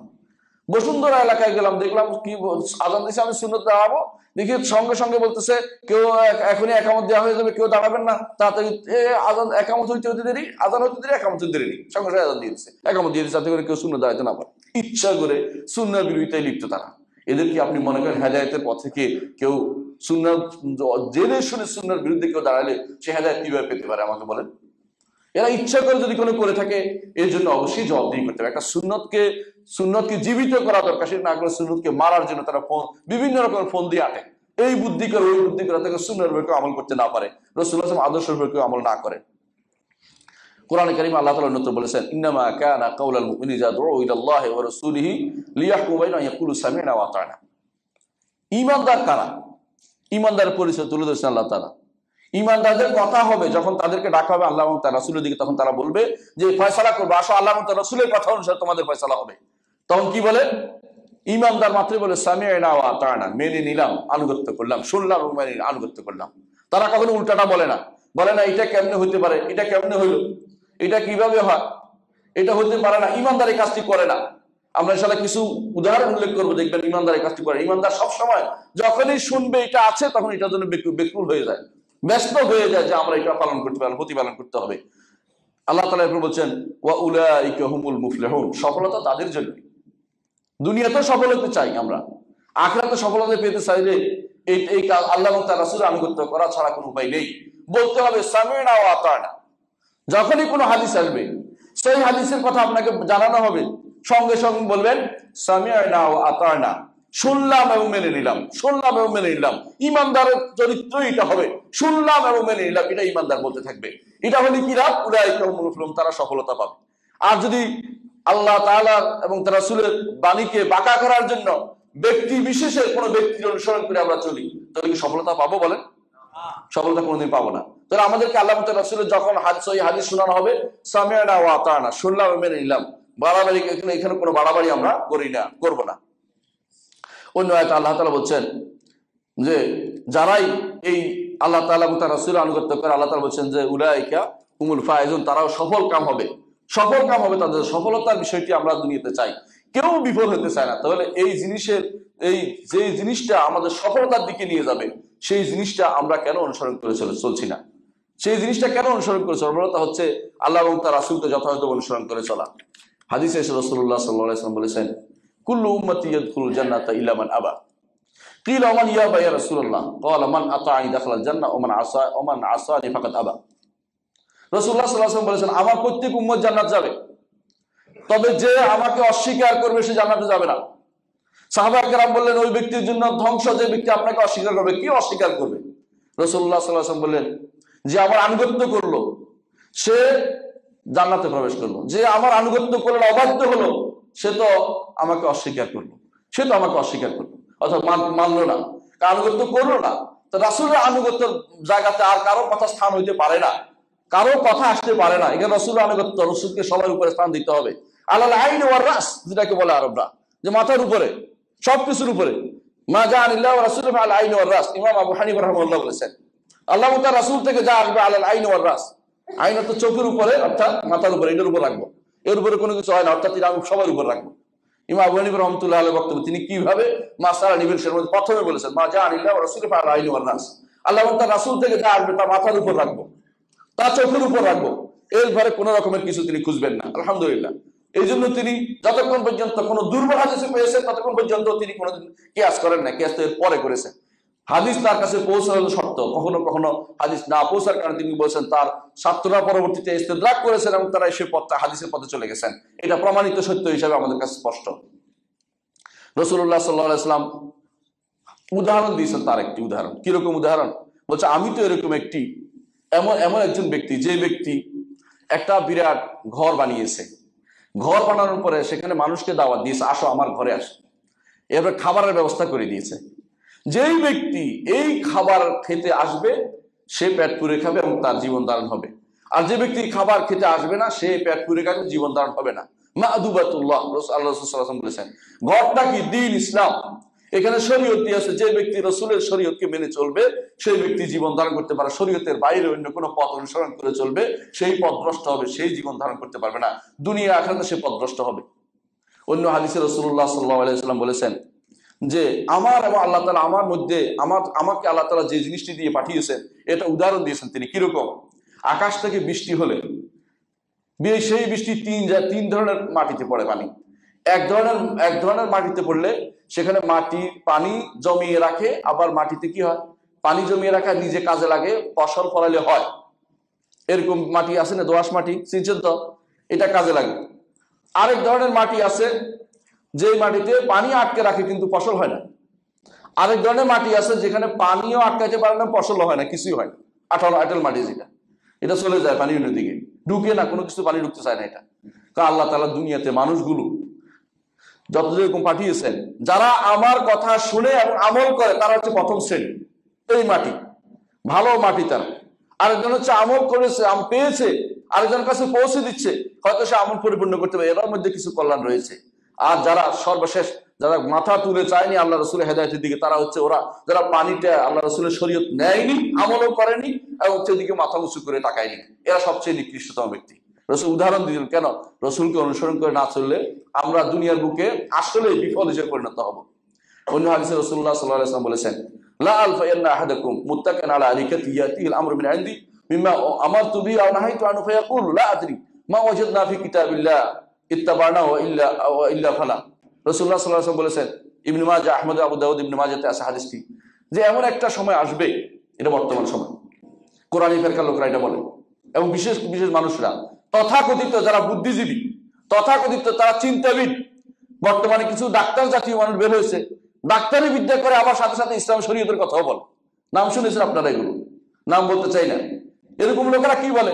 রাসূলের হাদিস যদি বিবেকে ধরে তাহলে মানবে না, মানবে না, নাউজুবিল্লাহ। তারা মনে কোরআন যথেষ্ট, কোরআন নাকি যথেষ্ট তাদের জন্য। কিভাবে তারা আমল করবে, কিভাবে তারা সালাত আদায় করবে জিজ্ঞাসা করা দরকার। যাকাত দিবে কিভাবে জিজ্ঞাসা করা দরকার। এক সাহাবীকে জিজ্ঞাসা করা হয়েছিল যে আপনি সারাক্ষণ হাদিস বলেন কেন, রাসূল কোরআন কেন বলেন না? তখন ওই সাহাবী বলছিলেন, আনতা আহমাক, তুমি একটা আহমক, আস্ত একটা গাধা। কিভাবে পেলে তুমি, কিভাবে তুমি সালাত আদায় করবে? কোনটা যাকাত কত হিসাবে তুমি কোথায় পেয়েছ? রাসূল হাদিস না হলে তুমি কিভাবে আমলটা করবে? তারপর তিনি কঠিনভাবে তাকে ধমক দিলেন। এটা প্রমাণ করে রাসূলুল্লাহ সাল্লাল্লাহু আলাইহি ওয়াসাল্লাম যেটা বলতে চাইছেন এই হাদিস, এটা হচ্ছে এমন একটা সময় আসবে যখন তারা, রাসূল বলেছেন যে আমি যেন তোমায় তাদেরকে না পাই, তোমাদের কেউ কেউ তাকে পাবে এরকম, যে তারা কোন খাটের উপরে, তাকিয়ার উপরে হেলান দিয়ে বসেছে আর বলে যে আল্লাহর পক্ষ থেকে যা এসেছে এগুলি মানছি, এর বাইরে আর কিছু আমরা মানবো না। নাউজুবিল্লাহ, নাউজুবিল্লাহ। অর্থাৎ কোরআনে যা আছে তা মানছি, আর কিছু মানবো না। আমার ইউনিভার্সিটিতে এক বড় প্রফেসর আমাকে বলতেছে, এই গান যে হারাম, জাকারিয়া বল দলিল কই। আমি তো বলে বিপদে পড়েছি। আমি বলতে বললাম যে আল্লাহ তাআলা কোরআনে কারীম বলেছেন। কোরআনে কোথায় বলছে? আমি বললাম যে অমিনান নাস মান ইয়াশতারি লাহুল হাদিস লিউদিল্লা আন সাবিলিল্লাহ। এটার অর্থ তো আমি গান বুঝি না। কি বুঝছেন? এর অর্থ কথাবার্তা, তাই না? তো হাদিস বলে, হাদিস বলা যাবে না। দেখেন কত শয়তান হতে পারে ওরা। মানে হাদিস না আছে তাকে আমি ধরতে পারতেছি না, দেখা সে হাদিস বলবে না। হাদিস তো বহুত কথাই আছে। নাউজুবিল্লাহ। কোরআনে কারীম নিজের ব্যাখ্যা নিজে দেয়। সাহাবায়ে কেরাম ব্যাখ্যা করেছেন, রাসূল ব্যাখ্যা করেছেন, সেখানে আরেকজনের ব্যাখ্যা, আপনার মন গড়া ব্যাখ্যা তো সে নিবে না আমরা এখানে। কারণ কোরআনের ব্যাখ্যা প্রথম রাসূলুল্লাহ সাল্লাল্লাহু আলাইহি ওয়াসাল্লাম যা করেছেন, কোরআন যা ব্যাখ্যা করেছে তা, না রাসূলুল্লাহ সাল্লাল্লাহু আলাইহি ওয়াসাল্লাম যা করেছেন তা, না হলে সাহাবায়ে কেরাম তাবেঈনরা করেছেন তা, ইমামরা যা করেছেন তা, আপনার মন মতো ব্যাখ্যা আপনি অন্যদিকে ফিরিয়ে দিবেন, তা তো হতে পারে না। অবশ্যই গান হারাম, তাকে বুঝিয়ে বললাম, কিন্তু সে শুনলো, বলে যে না তোমরা ব্যাখ্যা করে হুজুররা এদিক সেদিক নিয়ে যাচ্ছ, মানে সে নিবে না, গান শুনবে সে। নাউজুবিল্লাহ। কিছু মানুষ আছে এরকম, যার অন্তর উল্টে গেছে। রাসূলুল্লাহ সাল্লাল্লাহু আলাইহি ওয়াসাল্লাম বলছেন কাল কুজি মাখজিয়ান, কিছু কিছু মানুষ আছে, আপনি একটা পেয়ালা উল্টে রাখেন, একটা গ্লাস, এটার মধ্যে যতই পানি ঢালেন এক ফোঁটাও কিন্তু ভিতরে আটকে নাই, কারণ উল্টা তো আছে। এটা অন্তর যখন উল্টে যায়, সুন্নতকে যখন অনুসরণ করা না হয়, তখন ফিতনাতে ভর্তি হয়ে যায়। যেমন একটু আগে আল্লাহ তাআলা বলেছেন, একটু আগে আয়াতে আমরা উল্লেখ করেছি যে আয়ুসিবাহুম ফিতনা তুসিবাহুম ফিতনাতুন, ফিতনা পেয়ে বসবে, কারণ অন্তর উল্টে গেছে। এখন ভালো জিনিসও সে ভালো মনে করবে না, খারাপ মনে করবে, কারণ তাকে এখন খারাপটাই তার কাছে বেশি গ্রহণযোগ্য বলে বিবেচিত হয়েছে। এই জন্য রাসূলুল্লাহ সাল্লাল্লাহু আলাইহি ওয়াসাল্লাম সাবধান করে দিয়েছেন, ভবিষ্যতে একটা সময় আসবে যখন অনেক মানুষ এরকম পাওয়া যাবে যে তার অনেক পয়সা, অর্থাৎ তার শক্তি, সামর্থ্য, আর্থিক সচ্ছলতা সবই আছে, কিন্তু সে সুন্নাহ মেনে নিবে না। এটাই আমাদের বর্তমান সময়ে একটা বড় রোগ হয়েছে। সব মানতে, সুন্নাহ মানতে রাজি নেই। যত কিছু হয়, রাসূলের হাদিস বলা হলে বলে, তা হাদিস তো অনেক কিছুই আছে। কিছু মানুষ আছে হাদিস শুনলে বলে যে এটা হাদিসটার ফরজ না, কিন্তু সুবহানাল্লাহ হাদিস দিয়ে ফরজ সাব্যস্ত হয়। বহু মাসালা আছে ফরজ সাব্যস্ত হাদিস দিয়ে, বহু মাসালা আছে হারাম সাব্যস্ত হয়েছে হাদিস দিয়ে। এটা আমরা উল্লেখ করেছি একটু আগেও, আপনারা জানেন। সুতরাং হারাম হাদিস দিয়ে হারাম হয় না, হাদিস দিয়ে ফরজ হয় না, এই কথা যারা বলে তারা অবশ্যই দিন সম্পর্কে অজ্ঞ, আর কিছু আমরা তাদেরকে বলবো না। রাসূলুল্লাহ সাল্লাল্লাহু আলাইহি ওয়াসাল্লাম বলেছেন, তিনি হারাম করেছেন হেমার আহলি। হেমার আহলি ছিলেন গাধা হারাম করেছেন রাসূলুল্লাহ সাল্লাল্লাহু আলাইহি ওয়াসাল্লাম। কোরআনে কোন জায়গায় গাধা হারাম বলা হয়েছে? কোথাও বলা হয় না। হারাম করেছেন রাসূলুল্লাহ সাল্লাল্লাহু আলাইহি ওয়াসাল্লাম। রাসূলুল্লাহ সাল্লাল্লাহু আলাইহি ওয়াসাল্লাম কুকুর যে হারাম করেছে, কোরআনে কোন জায়গায় কুকুরকে হারাম করা হয়েছে? হ্যাঁ, বাঘ খাইতে হারাম করেছে কোন জায়গায়? কোরআনের কোথায়? কি দিয়ে হারাম করেছে? রাসূলুল্লাহ সাল্লাল্লাহু আলাইহি ওয়াসাল্লাম হাদিস দিয়ে, কুলু জিনাবিন মিনাস সিবা, প্রত্যেকটি জিনাবিন মিনাস সিবা, প্রাণী যার মধ্যে হিংস্রতা আছে, এটাকে রাসূলুল্লাহ সাল্লাল্লাহু আলাইহি ওয়াসাল্লাম হারাম করেছেন। এই জন্য হিংস্রতা বুঝতে হবে, রাসূল কোনটা হারাম, এটা হারাম হয়ে গেছে। এটা বলে নাই কেউ যে কোনোদিন যে এটা হারাম না, এটা হালাল, কেউ বলে নাই, কেন এটা হারাম স্পষ্ট রাসূল হাদিস দিয়ে হয়েছে। কেউ যদি বলে হাদিস মানবো না, তাহলে কিভাবে সে চলবে? তো অনেক হারামকে হালালকে হারাম করে ফেলবে। রাসূলুল্লাহ সাল্লাল্লাহু আলাইহি ওয়াসাল্লাম এভাবে যেগুলো তিনি আমাদের জন্য ছেড়ে গেছেন, এগুলিকেই মেনে চলতে হবে। রাসূলুল্লাহ সাল্লাল্লাহু আলাইহি ওয়াসাল্লাম বলে গেছেন জীবনের শেষ প্রান্তে এসে, তারাকতু ফিকুম আমরাইনি মা ইন তামাসসাকতুম বিহিমা লান তাদুল্লু কিতাবাল্লাহি ওয়া সুন্নতি। অনেক হাদিসটি এসেছে, তোমাদের মধ্যে দুটি জিনিস ছেড়ে যাচ্ছি, যদি তোমরা এই দুটি জিনিসকে আঁকড়ে ধরতে পারো তাহলে তোমরা কখনো পথভ্রষ্ট হবে না। একটা হচ্ছে কিতাবুল্লাহ, একটা সুন্নাতে রাসূলুল্লাহ সাল্লাল্লাহু আলাইহি ওয়াসাল্লাম। আর কোনো ব্যক্তি বিশেষকে মানার ব্যাপারে বাধ্যবাধকতা দেয়নি আমাদেরকে। একটা কিতাব, একটা সুন্নাতে রাসূলুল্লাহ সাল্লাল্লাহু আলাইহি ওয়াসাল্লাম। আমরা সারা জীবন ব্যক্তি বিশেষ অনুসরণ করে চলি। কোন অমুকের বিরোধিতা করলে আপনার কি হয়েছে? কোরআন সুন্নাহর বিরোধিতা কেউ করলে সেটাকে ধরেন, অমুক বিরোধিতা ভুল করতে পারে কিনা। ইমাম মালিক রাহমাতুল্লাহ আলাইহি জন্য বলেছেন, কুল্লুন ইউখাযু মিন কাওলি ইউরাদ্দু ইল্লা সাহিব হাযাল কবর, প্রত্যেকের কথা নেওয়া যাবে এবং ছাড়া যাবে এই কবরবাসী ব্যতীত। এই কবরবাসী বলতে কাকে বোঝানো হয়েছে? মুহাম্মদুর রাসূলুল্লাহ সাল্লাল্লাহু আলাইহি ওয়াসাল্লাম। কারণ তিনি মসজিদ নববীতে দর্শ দিতেন, ইঙ্গিত দিয়ে পূব দিকে দেখাই দিলেন, এই কবরবাসী ব্যতীত প্রত্যেকের কথা ধরা যাবে এবং ছাড়া যাবে, কিন্তু এই কবরবাসীর কথা সব নিতে হবে, একটাও বাদ দেওয়া যাবে না। তিনি হচ্ছেন মুহাম্মদুর রাসূলুল্লাহ সাল্লাল্লাহু আলাইহি ওয়াসাল্লাম। তার কোনো অংশ কথাকে কেয়ার অপশন দেওয়া যাবে না, নিলে নিলাম, না নিলে না, সব নিতে হবে, না নিলে হেদায়েত প্রাপ্ত হবে না। ওয়াইন তুতিউহু তাহতাদু, যদি তোমরা রাসূলের অনুগত করেছো না, হেদায়েত প্রাপ্ত হবে। আল্লাহ তাআলা কোরআনে কারীম ঘোষণা করেছেন, যদি তোমরা রাসূলের অনুগত করো, তাকে মেনে চলো, তার অনুসরণ করে চলো, তোমরা হেদায়েত প্রাপ্ত হবে। অন্য কারো ব্যাপারে এটা কখনো বলা হয়নি। হ্যাঁ, রাসূলুল্লাহ সাল্লাল্লাহু আলাইহি ওয়াসাল্লাম তিনি একটা জিনিস বাড়িয়ে দিয়েছেন, সেটা হচ্ছে তিনি বলেছেন, আলাইকুম বিসুন্নতি ওয়া সুন্নাতাল খুলাফা আর-রাশিদিন আল মাহদিয়িন আদু আলাইহি বিন নওয়াজিল, তোমরা আমার অনুসরণ করো, আমার খলিফায়ে রাশিদের অনুসরণ করে চলো। খলিফায়ে রাশিদ কারা? আবু বকর, ওমর, ওসমান, আলী। এই চারজনের যে সমস্ত সুন্নাতগুলো, সেগুলিকে আমাদেরকে মেনে চলতে বলা হয়েছে। কারণ রাসূল বলেছেন এগুলি আদু আলাইহি বিন নওয়াজিল, আঙ্গুল দিয়ে কামড়ে ধরো, এর বাইরে যেও না। সুন্নতের বাইরে তিনি নিষেধ করেছেন। আঙ্গুল কামড়ে বুঝেন, এই বুড়া এই দাঁত দিয়ে যদি কামড়া, এটা যেতে পারে না। সামনের দাঁত দিয়ে কামড়ালে যে কোনো সময় টান দিয়ে চলে যেতে পারে। এই জন্য বলছে বিন নওয়াজিল, অর্থাৎ গোড়ালির দাঁত দিয়ে সেটাকে কামড়ে ধরো, যাতে কোনো ছুটে না যায়, সুন্নত যেন কোনো ক্রমে চলে না যায়, এই জন্য ভালো করে চেপে ধরতে বলা হয়েছে। এরপর বলেছেন ইয়াকুম মুহদাসাতুল উমুর, নতুন জিনিসগুলি ছেড়ে দাও, আমার কথা শোনো। সাহাবায়ে কেরাম সবসময় বলতেন আলাইকুম বিল আতিক, আব্দুল্লাহ ইবনে ওমর রাদিয়াল্লাহু বলতেন, আব্দুল্লাহ ইবনে মাসউদ রাদিয়াল্লাহু আনহু, তোমরা পুরাতন জিনিস ধরো, ইয়াকুম মুহদাসাতুল উমুর, নতুন জিনিস নিও না। হ্যাঁ, রাসূল তিনি বারবার বলতেন যে ইত্তাবিউ, অনুসরণ করে চলো, ওয়ালা তাবতাদু, বিদআত করো না, ফাকাত কুফিতুম, যথেষ্ট হয়ে গেছে, তোমাদেরকে আর নিজের পক্ষ থেকে দ্বীনের মধ্যে বাড়ানোর কোনো দরকার নেই। দ্বীনের বাড়ানোর কোনো দরকার নেই। বাড়িয়ে বাড়িয়ে আমরা কাম করে হেদায়েত পাবো না, হেদায়েত পাবো রাসূলুল্লাহ সাল্লাল্লাহু আলাইহি ওয়াসাল্লাম অনুসরণ করে চললে। কেউ যদি বলে, একজন আব্দুল্লাহ ইবনে ওমর রাদিয়াল্লাহু আনহু দেখলেন এক লোককে আসরের পরে দাঁড়ায় যায় নামাজ পড়তেছে, আসরের পরে দাঁড়ায় যায় নামাজ পড়তেছে। তিনি বললেন যে ওই ব্যক্তি, তুমি যে আসরের পর নামাজ পড়তে রাসূল তো নিষেধ করেছেন। বলছে, আমি কি গুনার কাজ করতেছি? আমি তো নামাজও পড়তেছি। দেখছেন কত বড় যুক্তি দিচ্ছে। আল্লাহ কি আমার নামাজ পড়ার কারণে শাস্তি দিবেন? বলে, হ্যাঁ, আল্লাহ তাআলা তোমাকে নামাজ পড়ার শাস্তি দিবেন, কারণ তুমি রাসূলের অনুসরণের বাইরে নিজের মন মতো করে নামাজ পড়তেছ, এখানে শাস্তি হবে তোমার। রাসূলুল্লাহ সাল্লাল্লাহু আলাইহি ওয়াসাল্লাম আমাদেরকে বলেছেন জীবনের শেষ নসিহতে, যেখানে তিনি লম্বা সময় বক্তৃতা করেছেন। হাদিসে এসেছে রাসূলুল্লাহ সাল্লাল্লাহু আলাইহি ওয়াসাল্লাম সকালে উঠেছেন বক্তৃতা করতে করতে জোহর গড়িয়ে গেছে, জোহর সালাত আদায় করেছেন, আবার করেছেন, আবার আসর পড়েছেন। এইভাবে তিনি সারা দিন আলোচনা করেছেন, যেহেতু জীবনের শেষ অবস্থা। তো সাহাবায়ে কেরাম বললেন যে, ইয়া রাসূলুল্লাহ, কাআন্নাহা মাউইযাতু মুওয়াদ্দি', যিনি বিদায় চলে যাচ্ছেন, উনি যেমন নসিহত করে যায় একজন মানুষ যাওয়ার সময়, আপনি এরকম নসিহত করে যাচ্ছেন। নসিহত করেন আপনি আমাদেরকে এমন কিছু বলুন, তা আপনার পরে আমরা ধরে রাখবো। রাসূলুল্লাহ সাল্লাল্লাহু আলাইহি ওয়াসাল্লাম তখন বলেছেন, আলাইকুম বিসুন্নতি, গুরুত্বপূর্ণ কথা, আলাইকুম বিসুন্নতি, আমার সুন্নাত ধরে রাখবো। এই জন্য আজ পর্যন্ত যত ফিতনা হয়েছে রাসূলুল্লাহর আদর্শ না ধরার কারণে, যত ফিতনা হয়েছে রাসূলের আদর্শ না ধরার কারণে। দেখুন, ইসলামের প্রথম যারা বের হয়েছে খাওয়ারিজরা, কেন বের হয়েছে? এরা রাসূলের আদর্শ না ধরার কারণে। রাসূলের আদর্শ ধরলে খারিজিরা বের হইতো না। রাসূলের আদর্শ কি ছিল? তোমাদের কেউ যখন তার শাসকের থেকে কোনো খারাপ কিছু থেকে সবর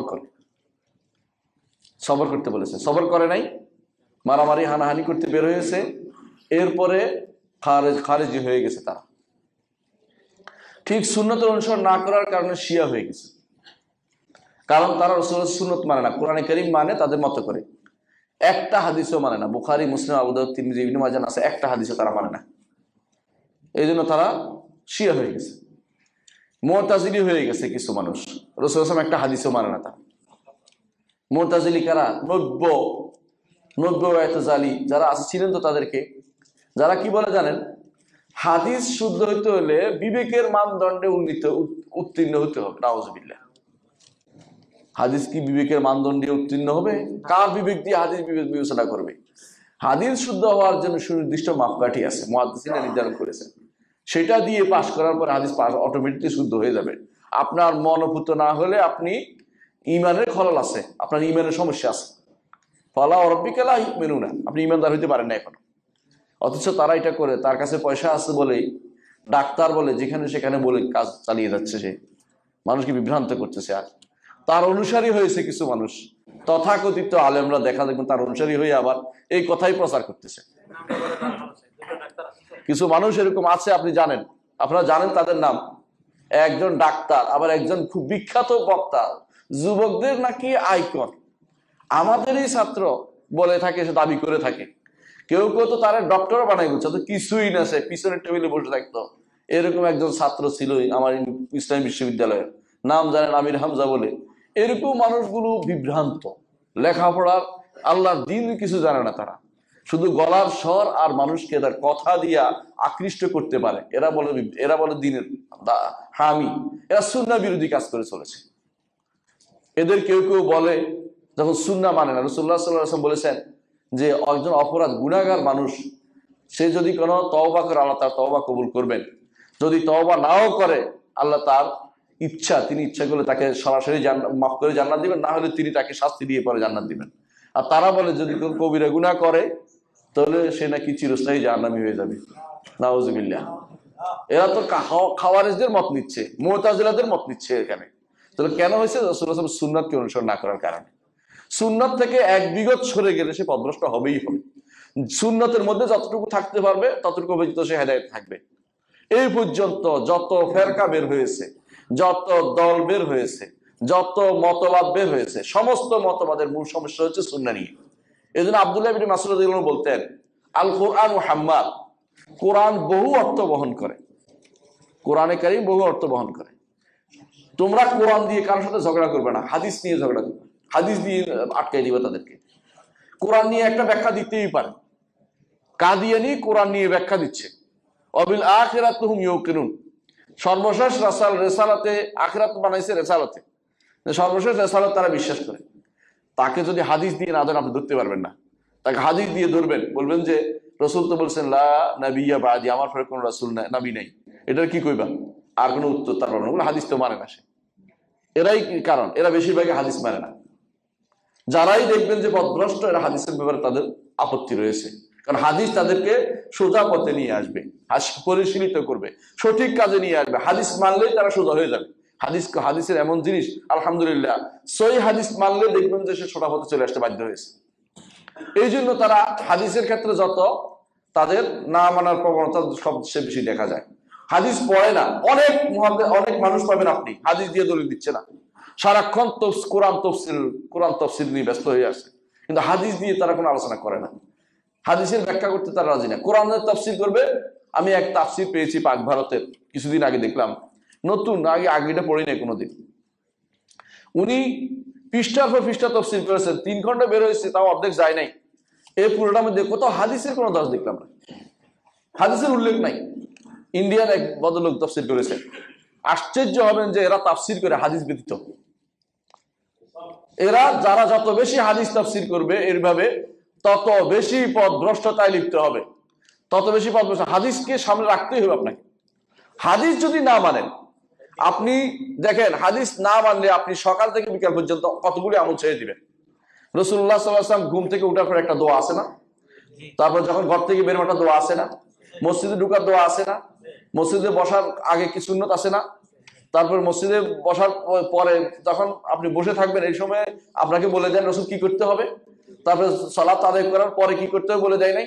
সারা দিন আপনার জন্য রাসূলুল্লাহ সাল্লাল্লাহু আলাইহি ওয়াসাল্লাম একটা আদর্শ দিয়ে দিয়েছেন। আর যদি সেই আদর্শ আপনি না মানেন, তা আমি সব পথভ্রষ্ট হবই হবে, তো কোনো সন্দেহ নাই। এবং যখনই আপনি কোনো জায়গা খালি থাকে না, সুন্নতকে যখন বাদ দিবেন, সেখানে বেদাতপূর্ণ হয়ে যাবে, সেখানে খারাপ কিছু ঢুকে পড়বে। আর সুন্নত যদি আমরা সঠিকভাবে মেনে চলতে পারি, কোনোদিন আমরা পথভ্রষ্ট হব না। কারণ রাসূলুল্লাহ সাল্লাল্লাহু আলাইহি ওয়াসাল্লাম বলেছেন, আলাইকুম বিসুন্নতি, রাসূলের কথাই হক এবং সত্য, তোমরা আমার সুন্নতকে আঁকড়ে ধরো, আমার আদর্শকে আঁকড়ে ধরো, আমি যেটা বলেছি এটা মেনে চলো, রাসূলের কথা মেনে চলো, আপনি কোনোদিন পথভ্রষ্ট হবেন না। কোনোদিন কেউ হয়নি, আর হবেও না কোনোদিন। সাহাবায়ে কেরাম সবসময় এই দিকে মানুষকে আহ্বান জানাতেন। কিছু আমলের নমুনা আমি উল্লেখ করছি। উম্মে হাবিবা রাদিয়াল্লাহু আনহা বলছেন যে, যেই ব্যক্তি, রাসূলুল্লাহ সাল্লাল্লাহু আলাইহি ওয়াসাল্লাম বলেছেন, যে ব্যক্তি দিনে রাত্রে 12 রাকাত নফল সালাত আদায় করবে, তার জন্য জান্নাতে একটি ঘর নির্মাণ করা হবে। এটা কিন্তু হাদিসে আছে। বলেছেন জোহর, ফজরের আগে 2 রাকাত, জোহর আগে 4, পরে 2, মাগরিবের পরে 2, এশার পরে 2, স্পষ্ট 12 রাকাত হয়ে গেছে। এটা নিয়ে এটা আরো ব্যাখ্যা অন্য বর্ণনাও আসছে, কিন্তু এটা রাসূলুল্লাহ হাদিস, সহিহ হাদিস দ্বারা প্রমাণিত। উম্মে হাবিবা রাদিয়াল্লাহু আনহা বলছেন, যেদিন থেকে আমি তা শুনেছি, সেদিন থেকে তা পরিত্যাগ করি নাই। আর আমরা হইলাম সুন্নত হলে অসুবিধা কি, ছেড়ে দিই না, নাউজুবিল্লাহ। ওরা বলছে যেদিন থেকে আমরা শুনেছি, আমি শুনেছি, সেদিন থেকে আমি তা পরিত্যাগ করি নাই। তার থেকে বর্ণনাকারী তিনি হচ্ছেন আম্বাসা, তিনি বলতেছেন যে যেদিন থেকে রাসূল উম্মে হাবিবা রাদিয়াল্লাহু আনহা থেকে হাদিস শুনি, সেদিন থেকে আমি কোনদিন তা পরিত্যাগ করি নাই। তার থেকে বর্ণনাকারী হচ্ছেন আমর ইবনে আনাস, তিনি বলতেছেন, আর আমর ইবনে আনাস রাহমাতুল্লাহ আলাইহি তিনি বলছেন, যেদিন থেকে আম্বাসাকে আমি হাদিস বলতে শুনি, সেদিন থেকে আমি কোনোদিন সুন্নাত ত্যাগ করি নাই। সাহাবায়ে কেরাম, তাবেঈনরা, ইমাম মুজতাহিদিনরা, এরা যখনই শুনতেন কোনো হাদিস, এটা আমল করার জন্য শুনতেন, পরিত্যাগ করার জন্য নয়। আর আমরা পরিত্যাগ করার জন্য শুনি। সুন্নাহ, অসুবিধা কি? সুন্নাহ না মানলে কি হবে? সুন্নাহ তো ফরজ না, সুন্নাহ মানার জন্য, আসলে সুন্নাহ জীবন গঠনের জন্য। ফরজ তো আপনাকে সামান্য ত্রুটি হলে শেষ হয়ে যাবেন, আপনি নিঃশেষ হয়ে যাবেন। কিন্তু সুন্নাহ আপনার ফরজকে পূর্ণতা দান করবে। হাদিসে আছে রাসূলুল্লাহ সাল্লাল্লাহু আলাইহি ওয়াসাল্লাম বলেছেন, রাতে কারো যদি কোনো ফরজ সালাতে, হাশরের মাঠে প্রথম হিসাব নেওয়া হবে ফরজ সালাতে। কারো যদি কোনো ফরজ সালাতে ত্রুটি পাওয়া যায়, তখন তার সুন্নত নিয়ে আসা হবে, নিয়ে সেটাকে পূর্ণতা দেওয়া হবে। যদি সুন্নত না পাওয়া যায়, কি দিয়ে আপনি পূর্ণতা দিবেন বলেন? তখন আপনার জন্য একটি একটি নেকি তখন কত মূল্যবান হবে আপনি খুঁজে পাবেন কারো কাছে? যার কাছে যান সে কিন্তু দিবে না, ছেলে হোক মেয়ে হোক আত্মীয় হোক, কেউ কিছু দিবে না, সবাই নিজের নফসকে নিয়ে ব্যস্ত আছে। এই জন্য সাহাবায়ে কেরাম যখনই কোনো হাদিস শুনতেন, আমল করার ক্ষেত্রে তারা চিন্তা করতেন না যে এটা কি পর্যায়ে, বরং বলতেন যে রাসূল বলেছে, রাসূল আদর্শ, হেদায়েত পেতে হলে সে আদর্শ অনুসারে আমাদেরকে চলতে হবে। অনুরূপভাবে আলী রাদিয়াল্লাহু আনহু একদিন তিনি এবং ফাতেমা রাদিয়াল্লাহু আনহা ঘরে ছিলেন। রাসূলুল্লাহ সাল্লাল্লাহু আলাইহি ওয়াসাল্লাম আসলেন, আসার পর তারা অভিযোগ দিলেন দুইজনেই, ইয়া রাসূলুল্লাহ, জাতা পিষতে পিষতে আমাদের হাতে দাগ পড়ে গেছে, আমরা কি করতে পারি, আমাদের কষ্ট হয় ইত্যাদি ইত্যাদি, আমাদেরকে খাদেমা দেন, এই দেন সেই দেন, দাবি যেটা করে অনেকেই। রাসূল বললেন যে এর চেয়ে উত্তম তোমাদেরকে বলে দিচ্ছি, সেটা হচ্ছে কি, যখন তোমরা ঘুমাবা তখন সুবহানাল্লাহ, আলহামদুলিল্লাহ, আল্লাহু আকবার 33 পড়বা, এটা তোমাদের খাদেমার চেয়ে উত্তম। আলী রাদিয়াল্লাহু আনহু বলেন, যেদিন থেকে রাসূলুল্লাহ সাল্লাল্লাহু আলাইহি ওয়াসাল্লাম এটা বলেছেন, সেদিন থেকে আমি কোনোদিন তা ত্যাগ করিনি শোয়ার আগে। এমনকি সাহাবী তাবেঈ বললেন যে আচ্ছা, যেদিন জামালের রাত্রিতেও আপনি ত্যাগ করেন না? বললাম জামালের রাত্রিতে আমি ত্যাগ করি না, অর্থাৎ যুদ্ধের রাত্রিতে আমি করি না। এটা অর্থাৎ এটা হচ্ছে সাহাবায়ে কেরাম আমল, যে তারা কোনোদিন কোনো হাদিস শুনে ত্যাগ করার জন্য চিন্তা করতে না, চিন্তা করতে আমল করতে হবে, কারণ ভালোবাসছে যে, কারণ নবীকে তারা ভালোবাসেন, যাকে ভালোবাসেন তার আমল তাদের কাছে সবচেয়ে বেশি প্রিয় ছিল। আব্দুল্লাহ ইবনে ওমর রাদিয়াল্লাহু আনহু একটা কাহিনী বলি। তিনি বলছেন রাসূলুল্লাহ সাল্লাল্লাহু আলাইহি ওয়াসাল্লাম তার নিয়ম ছিল এটা, যখন তিনি ফজরের সালাতের পরে বলতেন যে তোমার কেউ কোনো স্বপ্ন দেখছো কিনা, কারণ তখনকার স্বপ্ন আল্লাহ তাআলার পক্ষ থেকে বিশেষ করে ইলহাম থাকতো সেগুলোতে, শুনলে সেগুলি নির্দেশনা তিনি বলতেন এটা এটা হয়তো তাবির করতেন। তো তিনি বললেন যে আমি সবসময় বলতাম সবাই স্বপ্ন করে, আমার তো কোনো স্বপ্ন দেখি টেকি না, যুবকরা যেটা বলে আর কি, যে একটা স্বপ্ন দেখলে রসুলের কাছে বলতে পারতাম, এরকম একটা আশা থাকতো যে একটা স্বপ্ন বলি, রসুলের কাছে যেন স্বপ্নটা দেখি বলতে পারতাম।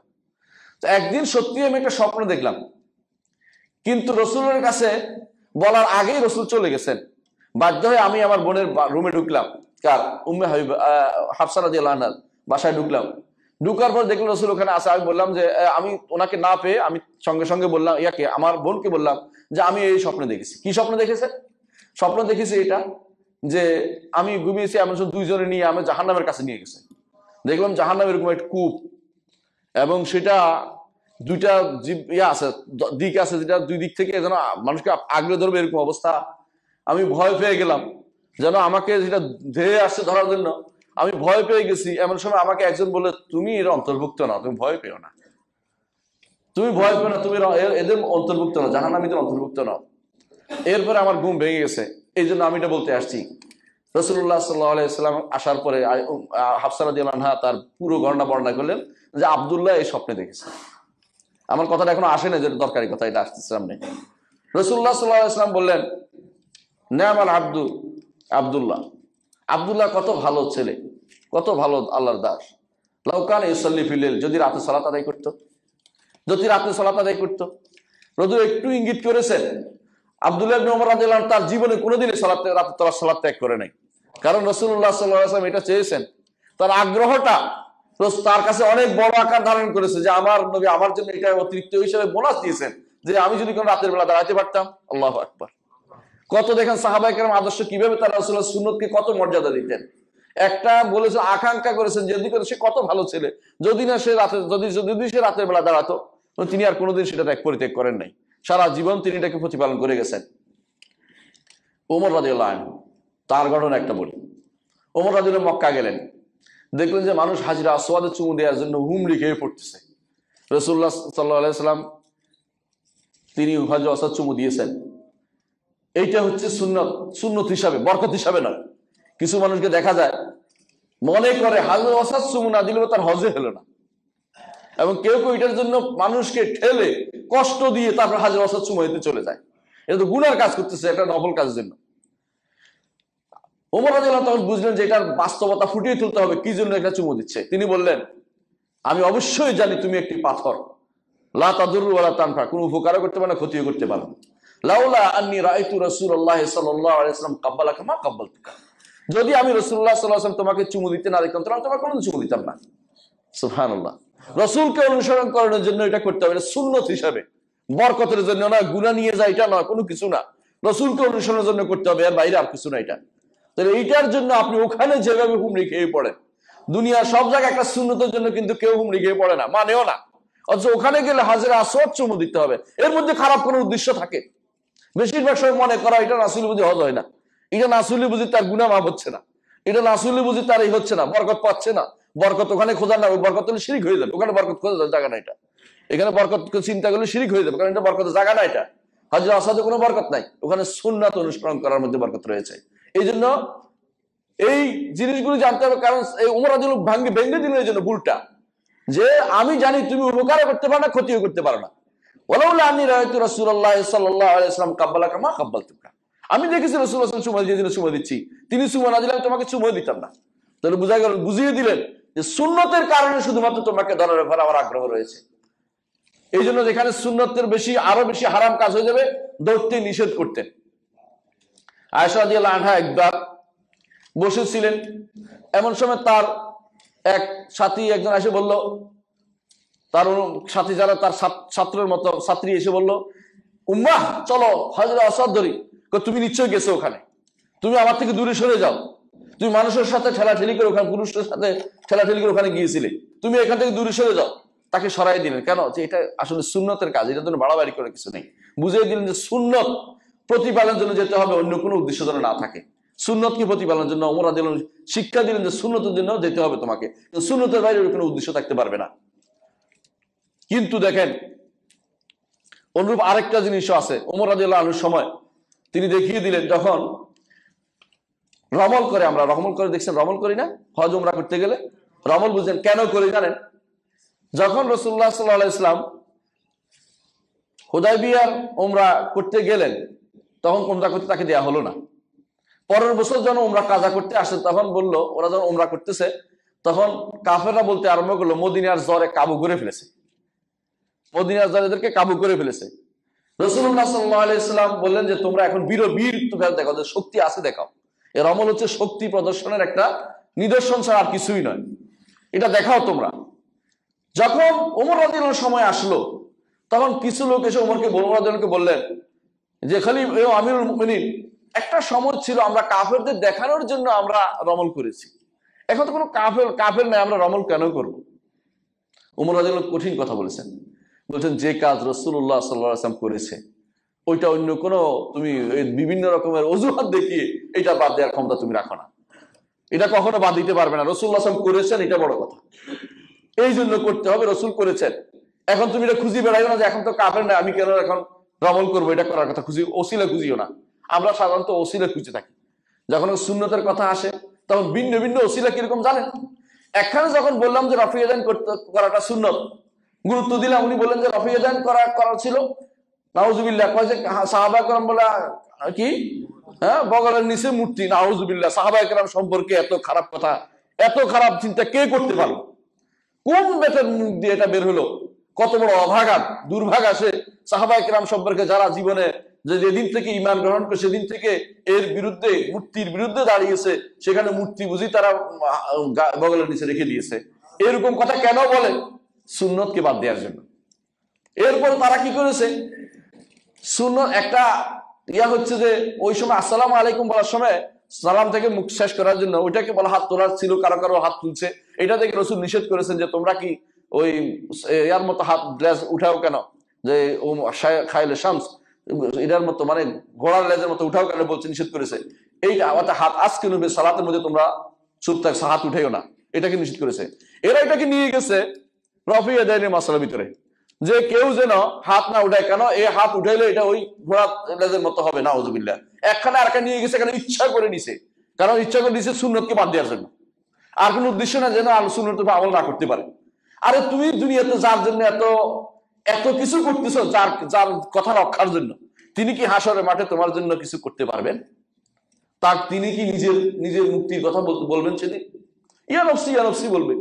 একমাত্র মুহাম্মদুর রাসূলুল্লাহ সাল্লাল্লাহু আলাইহি ওয়াসাল্লাম যার সুন্নত অনুসরণ করলে সেদিন তুমি সবকিছু পাওয়ার আশা করতে পারো, যে সুন্নতকে মেনে চলেছি, আল্লাহ রাসূলের সুপারিশও পেতে পারে। সেটা না করে তুমি এখন ওনার সুন্নতকে না মানার জন্য ফন্দি বের করে চলেছো, বিভিন্ন রকম অজুহাত দেখায়। সুন্নতের কথা বললে অজুহাত দেখায়। যখন বললাম যে পায়ে পা লাগা দেন, হে ছোট মানুষ, আমার পায়ের সাথে লাগাচ্ছি, বেয়াদবি হয়ে গেছে। আস্তাগফিরুল্লাহ, সাহাবায়ে কেরামের বেয়াদবি হতো না? পায়ে পা লাগলে বেয়াদবি হয়ে যাবে সালাতের মধ্যে, অথচ এইভাবে দাঁড়াইতেন তারা, এরা কাঁধে কাঁধ মিলে দাঁড়াতেন, এখান দিয়ে তাদের কাপড় ছিঁড়ে যেত, এইভাবে তারা দাঁড়াতেন পাশের। কিন্তু এটাকে তারা গুরুত্ব না দিয়ে দূরে দাঁড়ায়, দেখবেন যে কত ফাঁক করে বসে রয়েছে পুরোটা। কাছে টানেন, বলবেন যে আপনার ওই অংশ। আমি একবার তেজগাঁতে নামাজ পড়তে দাঁড়াইছি এক মসজিদে, তো আমি কি করলাম, ওনার সাথে ঘেসে দাঁড়াইছি, উনি ঠেলে দিলেন আমাকে, বললেন যে আপনার ওই দাগ যেটা দিচ্ছে ওটার ভিতরে আপনি, আমার দাগের ভিতরে আমি দাগ, বুঝছেন, ওই এক ধরনের ইয়া দেয় আর কি, টাইলস, আপনার টাইলস আপনি, আমার টাইলস আপনি, আমার দিকে আসবেন না। ও আমি কিছু বলতে পারলাম না, কারণ মাইর দিবে ধরে চলে আসলাম, আর কিছু করার ছিল না। এরকম ব্যাপার, এটা একটা বাস্তব ঘটনা বলছি। আপনার টাইলস আপনি থাকুন, আমার টাইলস আসবেন না। আর কি আশ্চর্য কথা, টাইলস তো বড় বড় বানাইছে, এত মোটা তো মানুষ না, বড় বড় টাইলস বানাই দিচ্ছে। এখন এখানে একজন ওইখানে একজন, পুরোটা টাইলস উনি দখল করে বসে দিচ্ছে। এই হচ্ছে সুন্নতকে পরিত্যাগ করার বিভিন্ন রকমের ফন্দি বের হয়েছে।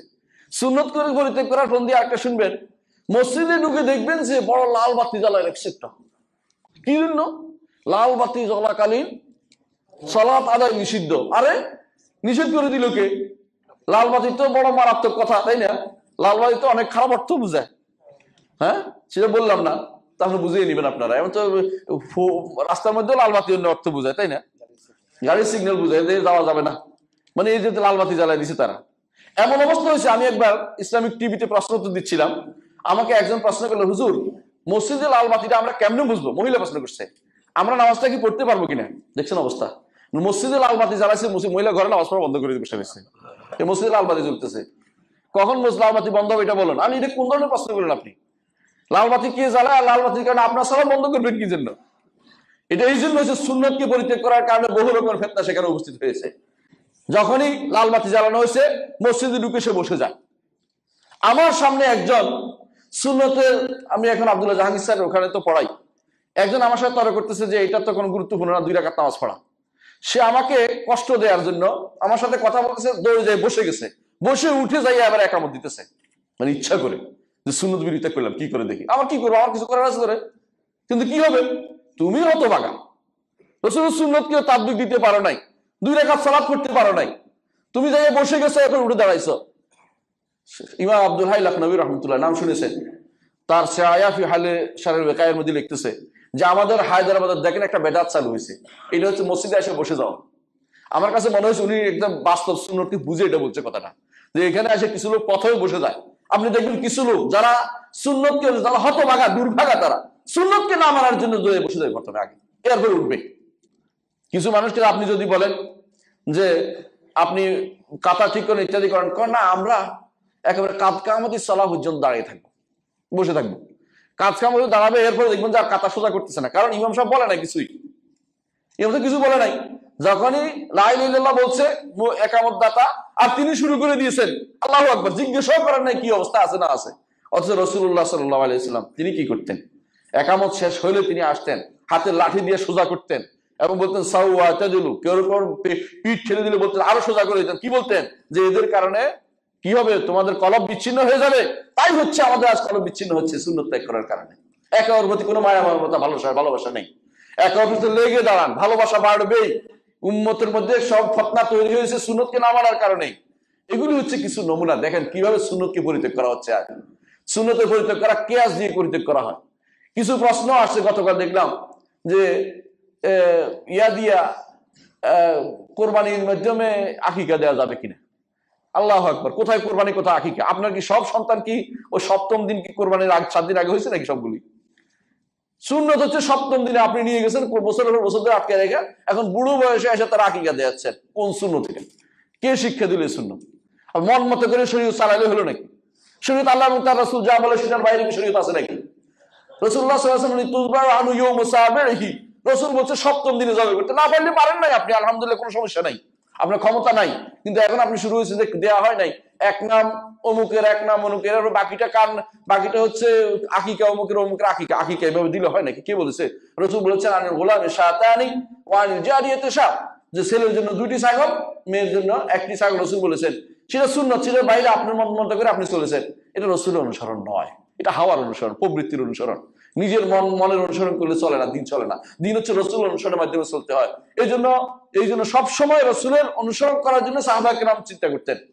আব্দুল্লাহ ইবনে মাসউদ রাদিয়াল্লাহু আনহু একবার ঘরে বসা ছিলেন, এমন সময় আবু মুসা আশআরী রাদিয়াল্লাহু আনহু ঢুকলেন, ঢুকে বললেন যে আবু আব্দুর রহমান, মসজিদে দেখে আসছি বিরাট কারবার। বলে কি দেখে আসছেন? বলে মসজিদে গিয়ে দেখেছি কিছু মানুষ বলতেছে সাব্বিহু মিয়া, 100 বার সুবহানাল্লাহ পড়ো, আর সবাই পড়তেছে। কাব্বিরু মিয়া, 100 বার আল্লাহু আকবার বলো, সবাই আল্লাহু আকবার বলতেছে। হাল্লিলু মিয়া, 100 বার লা ইলাহা ইল্লাল্লাহ সবাই বলতেছে। আব্দুল্লাহ ইবনে মাসউদ বললেন যে তুমি কি করেছো? আমি কি করবো, আমি আপনার কাছে চলে আসছি। তুমি আমাকে চলে আসছো, তিনি ধমক দিলেন। তারপর তিনি কাপড় যেভাবে সেভাবে অন্য কিছু গায়ে না দিয়ে এভাবে দৌড়ে গেলেন, যে বললেন যে হয় তোমরা রাসূলুল্লাহ সাল্লাল্লাহু আলাইহি ওয়াসাল্লামের আদর্শের বাইরে অন্য কোনো হেদায়েত পেয়েছো, না হলে তোমরা নতুন কিছু আবিষ্কার করেছো, দুটো একটা তো হবে। এটা রাসূল, আমরা তো এটা কোনোদিন দেখি নাই। ক্বালা ইয়া আবু আব্দুর রহমান মা আরাদনা ইল্লাল খায়র। আবু আব্দুর রহমান, আমরা কল্যাণই তো চাই, খারাপ কিছু চাই না। খারাপ কিছু করছি নাকি? আমরা তো সুবহানাল্লাহ আলহামদুলিল্লাহ পড়তেছি। তখন একটা ঐতিহাসিক কথা বলেছেন, মনে রাখার মতো। তিনি বলেছিলেন কাম মিন মুরিদিন লিল খায়র লাম ইউসিবহু। কল্যাণ চাইলেই পাওয়া যায় না। কল্যাণ চাইলেই পাওয়া যায় না। কল্যাণ পাইতে হলে রাসূলুল্লাহ সাল্লাল্লাহু আলাইহি ওয়াসাল্লাম অনুসরণ করে চলতে হয়। রাসূলুল্লাহ আমাদেরকে কখনো এই পদ্ধতি শিক্ষা দেন নাই। তোমরা অন্য কোনো শরীয়তের উপর আসো অথবা নিজেরা বানিয়ে নিচ্ছ, এটা দুটো একটা হবে। রাসূলুল্লাহ সাল্লাল্লাহু আলাইহি ওয়াসাল্লাম এই শরীয়ত আমাদের কখনো শিক্ষা দেন নাই। এই জন্য সুন্নতকে অনুসরণ করে না আসলে সেখানে বেদাত ঢুকবেই। আর সুন্নতকে অনুসরণ সারাদিন তার জিকির আছে, সারাদিন সুন্নতের উপর আমল আছে, কিন্তু নিজে বানিয়ে কোনো কিছু বললে সেটা গ্রহণযোগ্য হবে না। সুন্নত ইমাম দারমি রাহমাতুল্লাহ তার সুনানের মধ্যে হাদিসটা উল্লেখ করেছেন এবং এটা সহিহ সনদ বলে আমাদের শেখরা বলেছেন। অনুরূপভাবে ইবনে ওমর রাদিয়াল্লাহু আনহু সুন্নতের অনুসরণ করার জন্য তিনি কি করতেন? মক্কার তরিক রাসূলুল্লাহ সাল্লাল্লাহু আলাইহি ওয়াসাল্লাম কোন পথে গেছেন, কোথায় বসছেন, সবকিছু উল্লেখ করেছেন। জাবের রাদিয়াল্লাহু উল্লেখ করেছেন, যখন হাদিসে উল্লেখ করেছেন হজের, যে রাসূল এই পথে চলেন, এই পথে, কারণ সুন্নত কি পরিপালন করতে হবে তারা এটা খেয়াল করেছেন। আনাস ইবনে মালিক রাদিয়াল্লাহু আনহু বলেন, যেদিন থেকে আমি দেখেছি রাসূলুল্লাহ সাল্লাল্লাহু আলাইহি ওয়াসাল্লাম তিনি পাত্র থেকে বিভিন্ন কদু দুব্বা পছন্দ করে করে খাচ্ছেন, সেদিন থেকে আমি পছন্দ করা শুরু করে দিলাম যে এটা আমার পছন্দ হোক। সুবহানাল্লাহ। এটা একটা অথচ তার তবেই ব্যাপার, কিন্তু একজন মানুষ পছন্দ করছে কি জন্য? আমার রাসূল পছন্দ করেছে। এক পাকিস্তানি একটা সুন্দর কথা বলেছিল, তাকে একজন বলছিল যে এটা তো সুন্নত, দাড়ির কথা বলি, বলছে আমার নবী করেছে, তুমি সুন্নত টুন্নত বাদ দেওয়ার জন্য বুদ্ধি করতেছো এখন তোমার জন্য। দাড়ি আমার রসুল করে রাখেছে, এটা বড় কথা, তাকে আমি ভালোবাসি, আমি রাখবো, তুমি সুন্নত বলে বাদ দেওয়ার চিন্তা ভাবনা করতেছো। অথচ সুন্নত না, দাড়ি কিন্তু ওয়াজিব, এটাই সত্য কথা। অথচ সুন্নত বলে বাদ দেওয়ার বুদ্ধি করছে। তখন তো এটা কেন বলছে যে আসলে ভালোবাসা থাকলে আর কোনো কিছু কাজে লাগে না, অন্য কোনো ইলত আসে না, যে আমার ভালোবাসছে, একজনকে ভালোবাসি, যার সুপারিশ পাওয়ার আশা আমরা করি, আল্লাহ তাআলা যদি সুপারিশ নসিব করে তার আলহামদুলিল্লাহ, তার ধন্য হয়ে যাব আমরা। এই ব্যক্তি, এই সত্তার প্রত্যেকটি কাজ সুন্দর, তার অনুসরণ করা দরকার। এই জন্য আমরা এই অনুসরণ করার বিষয়ে এত গভীরভাবে সাহাবা কেরাম খেয়াল করেছেন, যেই কাজটা যতদূর করেছেন ওই কাজটা তারা একটু পছন্দ করছেন, এর বেশি না। বলছেন দুব্বা পছন্দ করতে দেখছি, দুব্বা পছন্দ করতে শুরু করছে, সেদিন থেকে আমি দুব্বা পছন্দ করি। আনাস ইবনে মালিক রাদিয়াল্লাহু আনহু বলেন। ইবনে ওমর রাদিয়াল্লাহু আনহু একটা ঘটনা শুনেন। ইবনে ওমর রাদিয়াল্লাহু আনহু সাধারণত সালাত আদায় পরে ওই মেহরাবে ঢুকে যেতেন, খালি জায়গায় ঢুকে যেতেন। তো একদিন এক সাহাবী এসে বললেন, আব্দুল্লাহ ইবনে মুগাফফাল রাদিয়াল্লাহু আনহু অথবা অন্য কোন সাহাবী এসে বললেন যে তুমি কি জানো রাসূলুল্লাহ সাল্লাল্লাহু আলাইহি ওয়াসাল্লাম দুইটা হাদিস বলেছে, একটা হচ্ছে যে ব্যক্তি জানাজা পড়বে তার 1 কিরাত, যে ব্যক্তি জানাজা পড়ে মাটি পর্যন্ত যাবে 2 কিরাত সওয়াব। ইনি খুব আফসোস করা শুরু করলেন, হাদিস তুমি আজ কেন বলো না? আমি বহুদিন ধরে আজ জানাজার পিছনে যাইনি, আমি তো শুধু জানাজা পড়েই বসে আছিলাম, তুমি যে আমাকে আগে বলতে আমি সবসময় এই সুন্নতের জন্য দৌড়াতাম। সাহাবায়ে কেরাম তাদের জান্নাতি বলেই দিয়েছিল রাসূলুল্লাহ তুবা লিমান রাআনি, সেখানে তারা একটা সুন্নতের জন্য কতটুকু তারা আফসোস করছে যে আমার সুন্নত ছুটে গেছে, তুমি আগে বললে আমি এই সুন্নতটার উপর আমল করতাম। কিন্তু তারা এই সুন্নতের আমলের জন্য তারা কতটুকু তারা গুরুত্ব দিতে হবে চিন্তা ভাবনা করে দেখেন, যে আমার তো অনেক আমল ছুটে গেছে, হায় রে আমি এগুলি আর খুঁজে পাবো না কোনোদিন। আর যদি এটা না করা হয়, সুন্নতের আমল না করা হয়, কি জানেন, বিরোধিতা করলে কখনো কখনো সাথে সাথে শাস্তি পেয়ে যায়।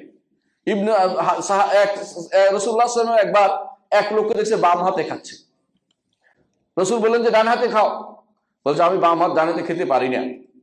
হাদিস আছে রাসূলুল্লাহ সাল্লাল্লাহু আলাইহি ওয়াসাল্লাম মারাফা ইলা ফাই, তার এরপর আর বিলাফি, তার মুখের দিকে আর উঠাতে পারে না, হাতটা এমনি হয়ে গেছে, বন্ধ হয়ে গেছে, এটা উপর উঠাতে পারে না, শাস্তির সঙ্গে সঙ্গে হয়ে গেছে। মিথ্যা কথা, তার মানা ইলাল কিবির, অহংকার করার কারণে সেটা হয়েছে।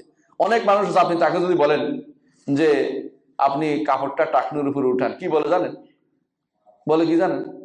কেউ বলে যে আমার পা তো সরু, দেখা খারাপ দেখা যায়, বুঝছেন? কেউ বলে আমি তো অহংকার করে করতেছি না, কেউ বলবো যে আরে এইটা ছোটখাটো জিনিস, এগুলো নিয়ে আপনার বাড়াবাড়ি করেন খুব বেশি। কেউ বলতে আপনি তো মোতাওয়া, আমি তো আর মোতাওয়া না। আরে আস্তা সুবহানাল্লাহ। আল্লাহ রাসূল সাল্লাল্লাহু আলাইহি ওয়াসাল্লাম যেখানে বলছেন মা আসফালা মিনাল কাবাইন ফাফিন্নার, দুই গিরার নিচে যেটা যাবে জাহান্নামে যাবে, রাসূলুল্লাহ সাল্লাল্লাহু আলাইহি ওয়াসাল্লাম এটা আলাদা বলেছেন। আরেকটা বলেছেন যে লা ইয়ানজুরুল্লাহু ইলা মান জাররাতা ওয়া খুইলা, আলাদা হুকুম এটা।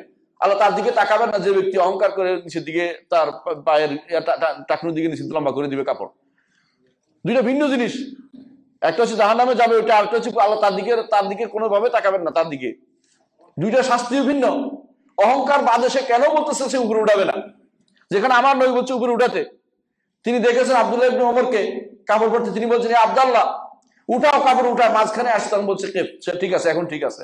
তারপর বলছে ভাই আত্তা লির-রাব্বি ওয়া আনকা লিস-সাওব, তোমার কাপড় পরিষ্কার বেশি থাকবে, রবের তাকওয়া হবে, একটুকু থাকো, শিখিয়ে দিয়েছেন। আর আমরা এখন বহু দলিল বহু কিছু খুঁজি, আরে বড় হলে বুড়ো হলে ঠিক করবো, অসুবিধা নাই, তখন একদম মসজিদে থেকে যাবো, তাই না, সারা জীবনের জন্য আর বের হবো না, আর কাপড় ঠিক উপরে উঠে ফেলবো, সমস্যা নাই, এখন থাক, যুবক বয়সে মানুষ খারাপ বলবে, বউ খারাপ বলবে, বন্ধুরা খারাপ বলবে, তুই তো মোতাওয়া হয়ে গেছিস, বন্ধুরা খারাপ বলে কেন সুন্নত পরিত্যাগ করে বসে আছে। না, নাউযুবিল্লাহ, সুন্নত পরিত্যাগ করা যায় না। এই কারণে এই সমস্ত কারণে সুন্নত পরিত্যাগ করা যায় না। রাসূলুল্লাহ সাল্লাল্লাহু আলাইহি ওয়াসাল্লামের সাহাবী আব্দুল্লাহ ইবনে ওমর রাদিয়াল্লাহু আনহু একদিন আব্দুল্লাহ ইবনে মুগাফফাল রাদিয়াল্লাহু আনহু দেখলেন যে একজনে পাথর কুচি মারছে। তিনি বললেন যে তুমি পাথর কুচি মেরো না। বলে পাথর কুচি মারলে কি হবে? রাসূল নিষেধ করছে এটাতে, কারণ এটাতে চোখ নষ্ট হয়, এটাতে কোনো শিকারও হয় না, চোখ নষ্ট হয়, মানুষের ক্ষতি হয়। তারপর আবার মারছে, বলছে তোমার সাথে জীবনেও কথা বলবো না। কঠিন দাগ করছেন তারা, কারণ রাসূল সুন্নাহ বিরোধী কাজের কারণে। অনুরূপভাবে রাসূল আব্দুল্লাহ ইবনে ওমর রাদিয়াল্লাহু আনহু একদিন বললেন যে এইটা রাসূলুল্লাহ সাল্লাল্লাহু আলাইহি ওয়াসাল্লাম মহিলাদের জন্য মসজিদের দরজা করে দিয়েছে। বেলাল ওনার ছেলে ছিল, সে বললো যে মহিলাদেরকে আমি নিষেধ করব আসতে। তিনি বললেন তোমার সাথে আর কথাই বলবো না, তুমি এত বড় বেয়াদবি করলে, আমি রাসূলের হাদিসের কথা বলছি আর তুমি বললে তাদেরকে ঢুকতে দিবে না। ওই লোক মোতাওয়াগিরি করছে, বেলাল মোতাওয়াগিরি করছে কি, মহিলারা বের হলে ফিতনা হবে, মহিলা ঘরে থাকুক, মসজিদে না আসুক। আব্দুল্লাহ ইবনে বলছে রাসূল এটার নাম দিছে বাবুন নিসা, মহিলাদের দরজা, আমি বন্ধ করার কে? আমার বন্ধ করার কে? অর্থাৎ মহিলাদের মসজিদে আসা বন্ধ করে দিয়েছেন আমাদের মানুষ কিছু তাকওয়ার অজুহাতে, তাকওয়ার অজুহাত। এবং কেউ যদি মসজিদে আসা বলে এখন বলে আমরা নাকি মসজিদে খারাপ কাজ করার জন্য ডাকি, নাউযুবিল্লাহ। ওরা যদি এটা বলে থাকে, ওরা এখন মাঝে মধ্যে ওদের নিয়ে রাস্তা বের হয়, ওটা কি জন্য বের হয়? কখনো কখনো দেখবেন যে ওদের সাথে মাস্তুরাত নাম নিয়ে তারা বের হয়ে গেছে। মাস্তুরাত নিয়ে বের হয়েছিলাম, একজন আমার বলছে মাস্তুরাত নিয়ে বের হয়েছিলেন, কি বলবো, দুঃখ করবো না, কাঁদবো না, হাসবো। অথচ কেউ মসজিদে আসলে খারাপ হয়ে যায়, ও বাজারে গেলে কোনো দোষ হয় না, ওই কোথাও সিনেমা দেখতে গেলে দোষ হয় না, মসজিদে আসলে যত অন্যায় কাজ হয়ে যায় এদের কাছে। এটা হচ্ছে সুন্নাহ বিরোধী কাজের প্রবণতা।